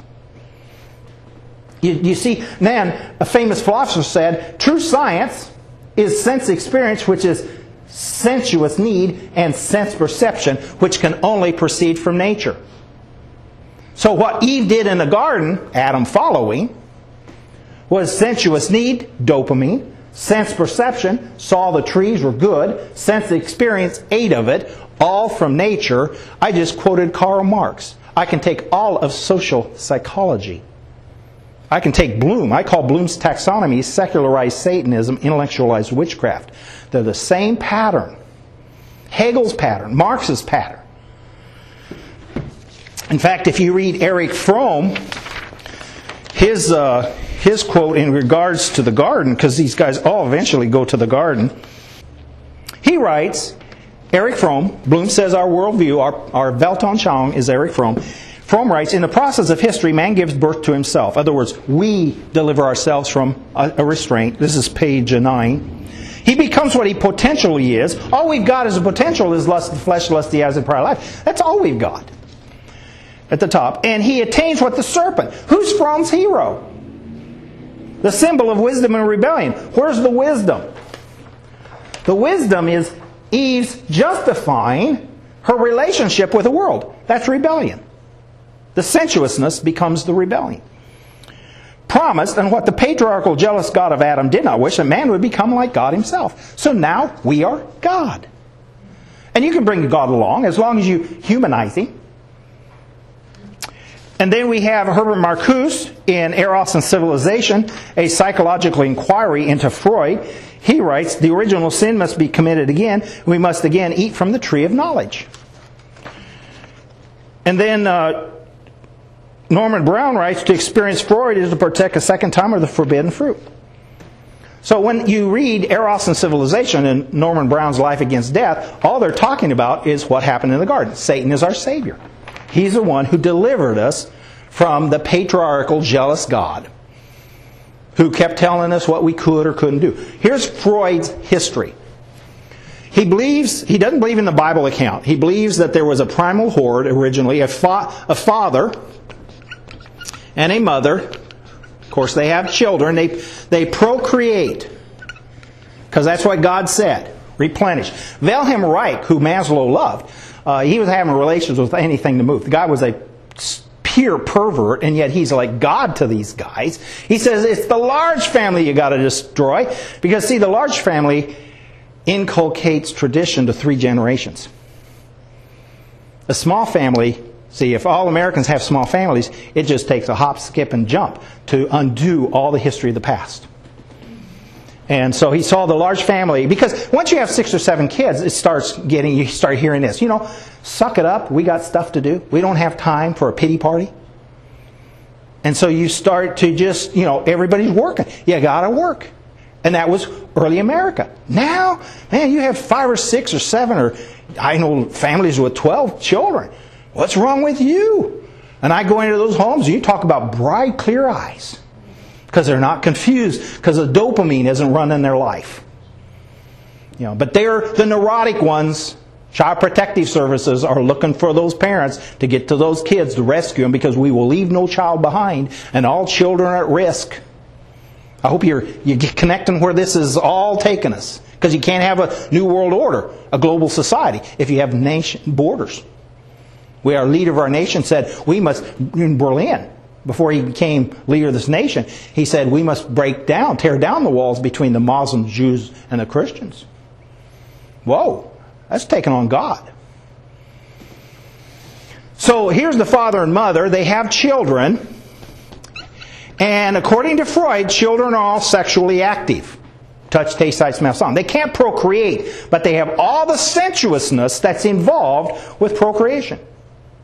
And they're having incest with the mother. Roe v. Wade, if you look at the law decision, they looked at the Christian faith. It's actually in there. That life begins at conception. Then they went to Socrates. Life begins at perception. If you can't see it, it doesn't exist. And they chose Socrates. Sense experience over revelation. The truth. And so they're now looking at the cultures of the world, because we've got to find what we have in common. You know what? There's a subculture in all cultures of incest. Look at what's happened. Turn on the TV. Look at all these things that are all of a sudden just exploding around us. That's because the researchers, the outcome is what you look at. They're looking at, if you sow to the flesh, you're going to reap this corruption. And that's what they're looking at to justify the laws of the future. And so the children then, the father sees this behavior, and he calls it polymorphically perverse. Now, Freud doesn't think it is, but he's saying this dad's just all messed up. He thinks he's the one who has to dictate orders about how the family's to function. Well, he drives these children out, the rebellious ones. They meet and they come to consensus. They decide what's right and wrong based upon their feelings. And they come back, and according to Freud, they kill the father and they eat him. Now, I studied a lot of Greek mythological stuff, drama, and it was gross. And I thought, well, that's just Greek stuff. Why eat him? Well, here's the reason. If you kill Dad, and Freud said, by the way, it's not a matter of whether Dad's alive or not. It's a matter he no longer functions in that duty. So if you kill Dad, the next generation would come by and see the tombstone over there and say, who's that? What's Dad? Well, what happened to him? Oh, we killed him. Remember the French Revolution? Killed Louis XVI, and the French or the Russian Revolution, Tsar Nicholas II. See, it's all, you got to kill that father figure. And what did he do? He kept telling us what we could or couldn't do. Well, was he totally evil? No. He loved us. He clothed us. He fed us. Oh, there's the conscience. We have a residue of righteousness, the conscience. So we've got to deal with the conscience. Bloom says we got to get rid of the conscience. And so now what they do is they set up a committee up here that sets up rules. Oh, now we have law again that limits the relationship between the mother and the children. So we have a residue of the father figure. Freud called it neurosis of civilization. He didn't know how to resolve it. All he knew was to get you on a couch and get your ought to be, should be, might be, out of you, and at least deliver you one at a time. J.L. Moreno said he told Freud, quit putting them on the couch and get them in a group. If you get them in a group and get them to share their ought to be, you'll cook more people. And boy, hasn't it worked. So now, when the children have incestual relations with the mother, touch, taste, sight, smell, sound, but not to procreate, if you look at systems, that's the same system. What system goes on? Sexual activity that doesn't procreate. Homosexuality, pedophilia, bestiality. So the formula was right here. Now, Freud's hero is Narcissus, who looks into water, sees his face, and he falls in love, not with his face, but what nature reflects. Nature is reflecting back to him what he has in common with nature. So that's Eros. And then his other hero is Orpheus. Orpheus, if you have to get on the homosexual websites because they bury this because they don't want you to really know. The true story of Orpheus is, yes, he had a wife, but then this is a story, but Greek story. She falls into Hades. He's singing, beautiful, just very sort of like Lucifer. Remember, he was the organs and all. Isaiah talks about how wonderful Lucifer was. Well, Orpheus is like that, and he is told he can go into Hades and rescue his wife. He's singing to do it as long as he doesn't look back and see her. But before he gets out, he turns around and looks at her, and she falls in, and he can't save her. She dies. Well, they'll end the story there, but the rest of the story is he becomes frustrated, and he goes out and he makes love to young boys. So he's a homosexual, okay? That's Freud's hero. You can't have Freud's psychology without Orpheus, a homosexual. And you can't have psychology today without Sigmund Freud. Now, when Bloom talks about this is a taxonomy of psychology of the contemporary time, that was the Frankfurt School. That's this Freud. So, look what's happened to our culture. Hasn't taken very long, has it? Because we turned our children over to the beast. You sow to the wind, you reap a whirlwind. God said in Hosea, because you refuse to recognize me, I am that I am, and my law, thou shalt not. Remember what we did in classrooms. What's the next part of the verse? Oh, he said, my people destroyed for lack of knowing, right? That's where he starts. How do we know? He said it. Why aren't we reading his word? Why are we in love with him? We're in love with ourselves, not him. He said, because you refuse to recognize me and my law. What's the rest of the verse? I refuse to recognize your children. Your children are bastards.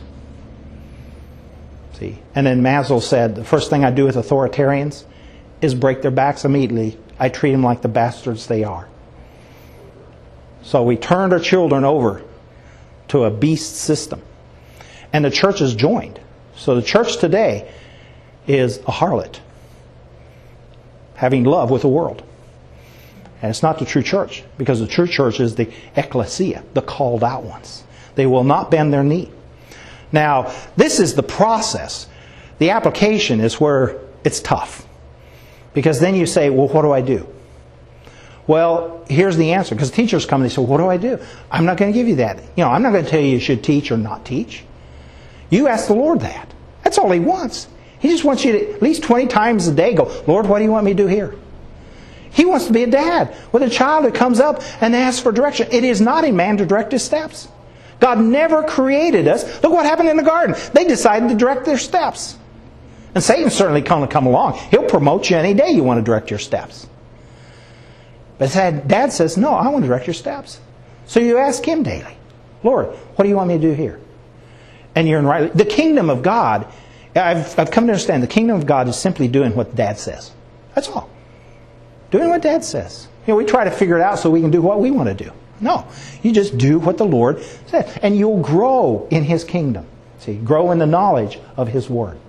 And so it's confrontation. The world will bring tribulation. God never brings tribulation. He turns us over to the world. See, there comes a time where God says, I've had enough, okay? And the tribulation comes. And then you find out who's of the Lord and who isn't.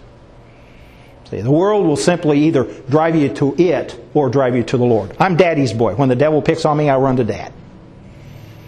Now the wrath. See, Revelation talks about tribulation. The church is going to go through tribulation. Not the wrath. Because the wrath of God is upon the children of disobedience. And so there's an order in the Word. I love it. What happened to Israel? Israel is the only culture on the face of the earth to be given property language. God told Abraham, mark territory. This is my land, not your land. So all the nations of the world are getting rid of this knot, but the Jews cannot. Because if they give their land up, they have no identity. They got to give up the word. They need to come to know the Lord, but God's still in love with it. His name is tied to that culture. They need to come to the Lord because that doesn't save you.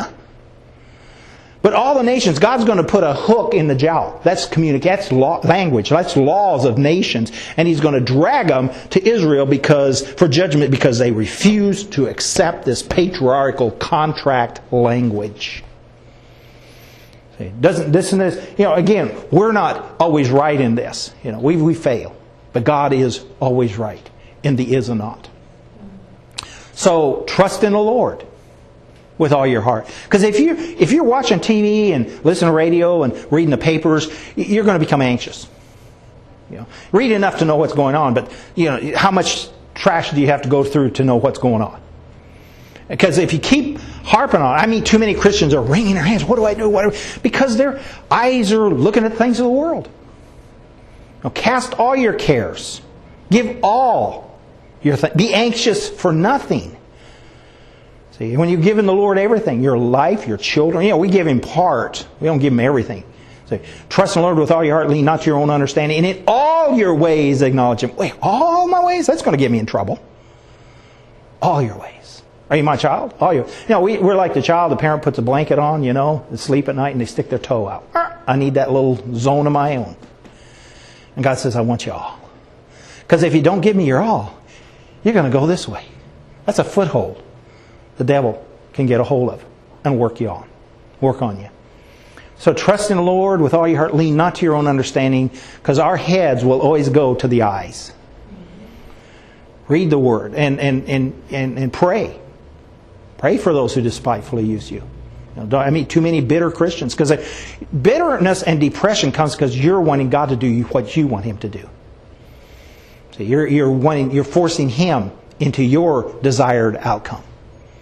And we all have to. I tell the Lord, hey, I think this is a great idea. A lot of times I don't hear anything back because it evidently stinks, you know. Because we think this is how it should go. But we have our eyes to what the world is reflecting back. And God knows certainly more than we do in what our life is to be. So in all your ways acknowledge Him and let Him be the one who directs your steps. That's what it's all about. God is not hung up on this nation. Now, I don't defend the Constitution at all. It's a document of treason. I mean, it has language in there that is absolutely dialectic. Bill of Rights, yes. If it hadn't been for men like Patrick Henry who fought against the Constitution, we wouldn't have the Bill of Rights. Those are inalienable rights. They come from this direction. They're here. Human rights over here. You go to human rights, this is gone. See?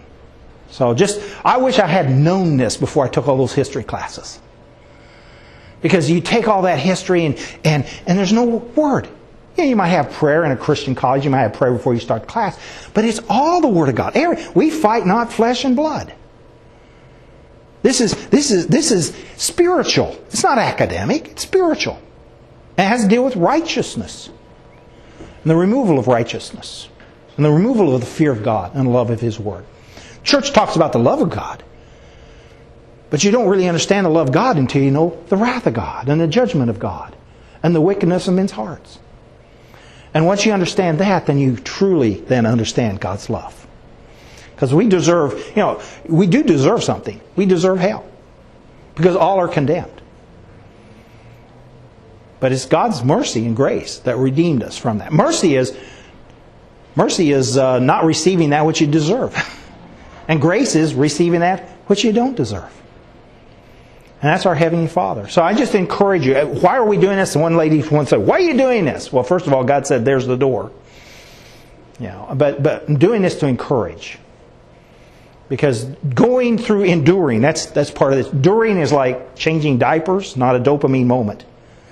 Enduring is standing and standing and standing and having done all stand. God hasn't called us to charge into battle or to run from it, fight or flight. He's given us the truth, and you just keep holding to that truth no matter what. The battle will come to you. They'll seek you out because the Antichrist can have Christians around. He doesn't mind Christians as long as opinions. But you walk in the room and you quote the Word of God. He hates that because that brings condemnation on him. See, Jesus said, they hate me without a cause. But you know why the world hates him? Because he walked in the room and said, you're wicked. That's all. He didn't judge any. He didn't come judge any of us.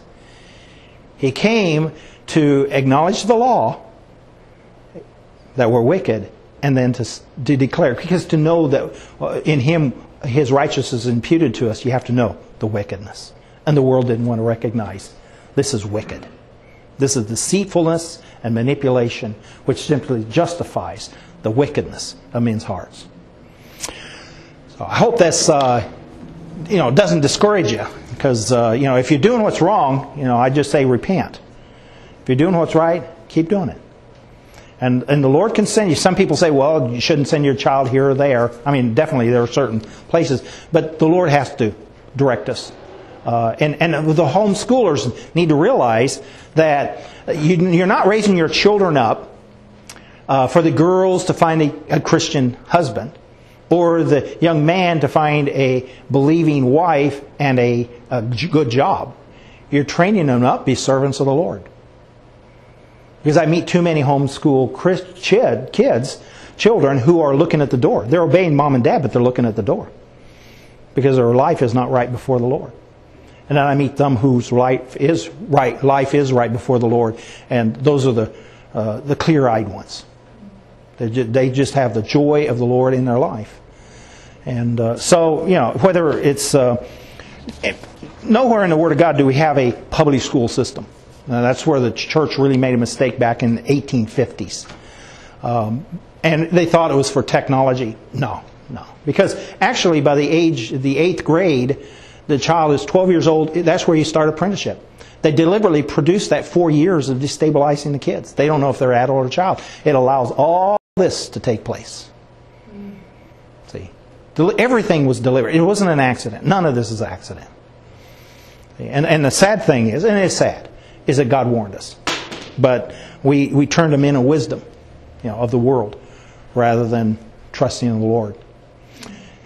So, any questions or anything? Testimony? Why do you say that the Constitution is a document of, what did you use, treason? Well, yeah, because, first of all, we the people.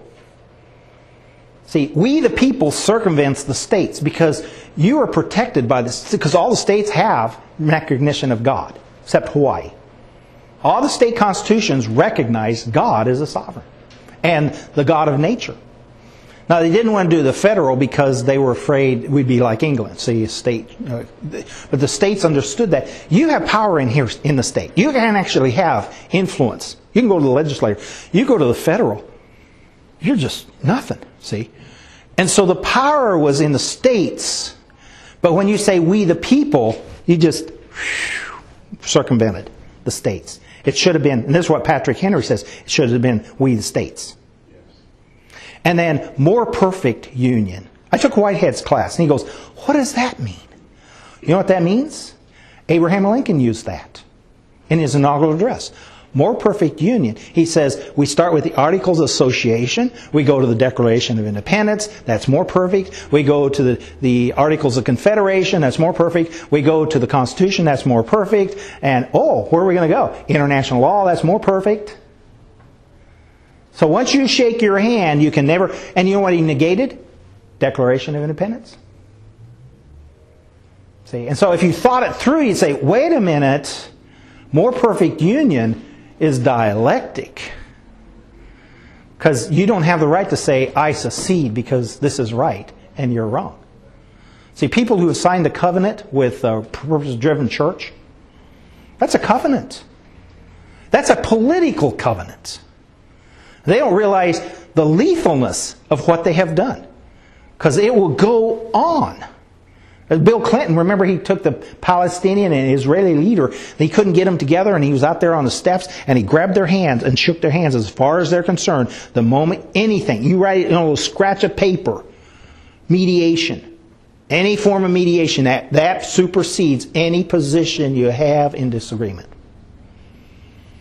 So that's why the mission statements, I have friends that have learned that you better write that mission statement before the liberals, the feds get in there, because that goes to court. They'll recognize the missions. It's just a nebulous document.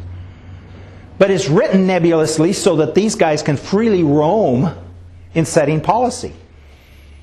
And the ranchers have to go through these laws that say, they'll use the word premise instead of property.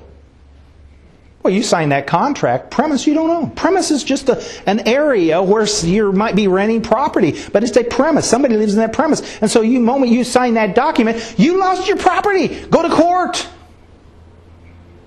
Try to get it back. See, it's all trickery. It's lies. It's deceitfulness. And these guys live for it because they've been deceived. And they take what? Pleasure in deceiving others, because that's where the dopamine lies. There's no dopamine in repentance.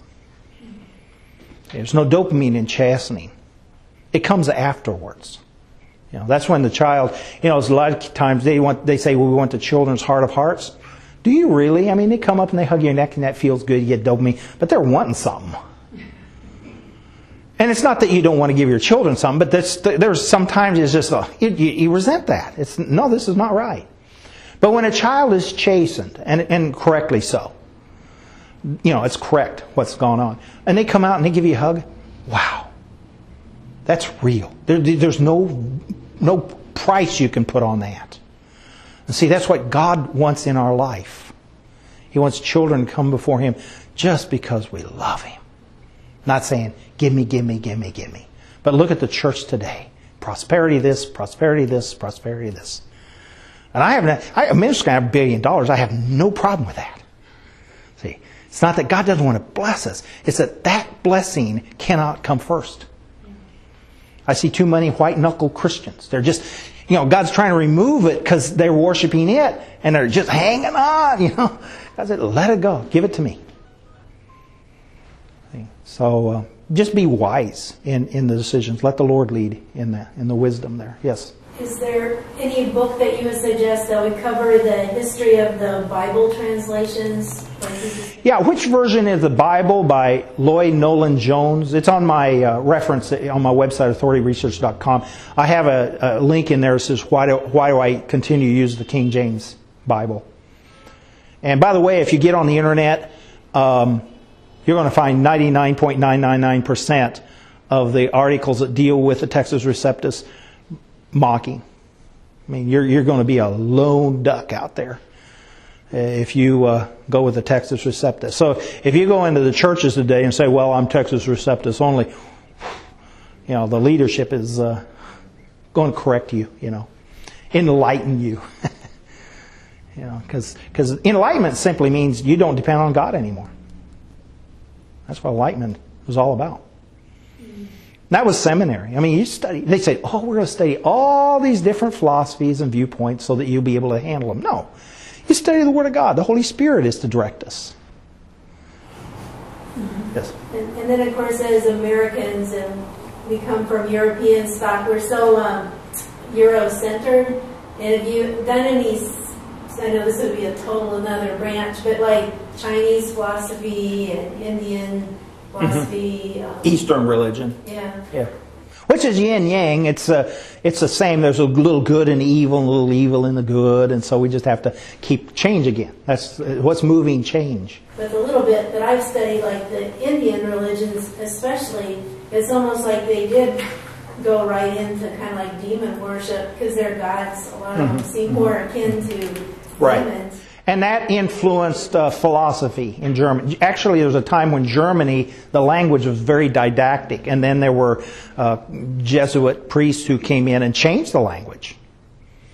They actually went in, and so that then the German language became full of the Gemeinschaft and Gesellschaft, and Dietrich Bonhoeffer is becoming very popular today. A lot of people are turning to him. He was very confused. Because people are frustrated with what they're seeing in the church and they're going looking for stability, and so Dietrich Bonhoeffer sounds very gospel, and all that stuff is good.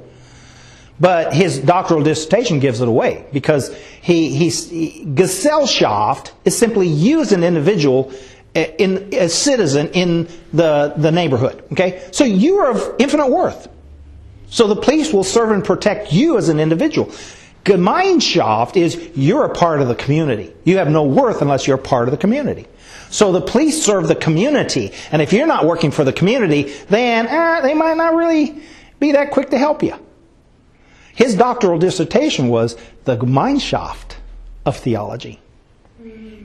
See? And so when you go back to the German and you understand these words and you go, okay, it sounds good. You ever been there? It sounds good, but there's something wrong here.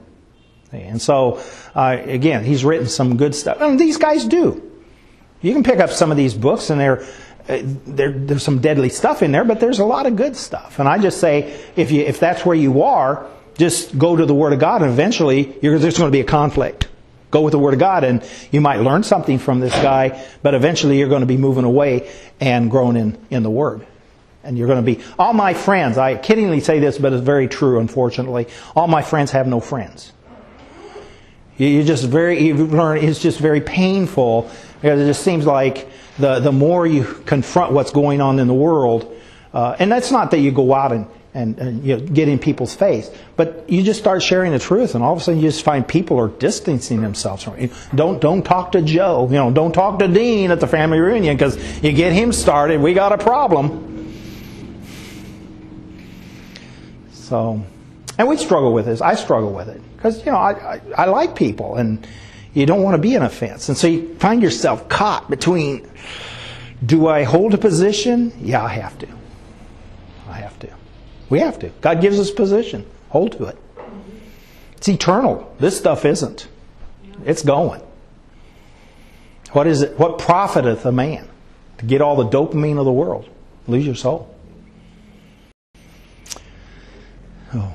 Well, you're very enduring. So, thank you. God bless you.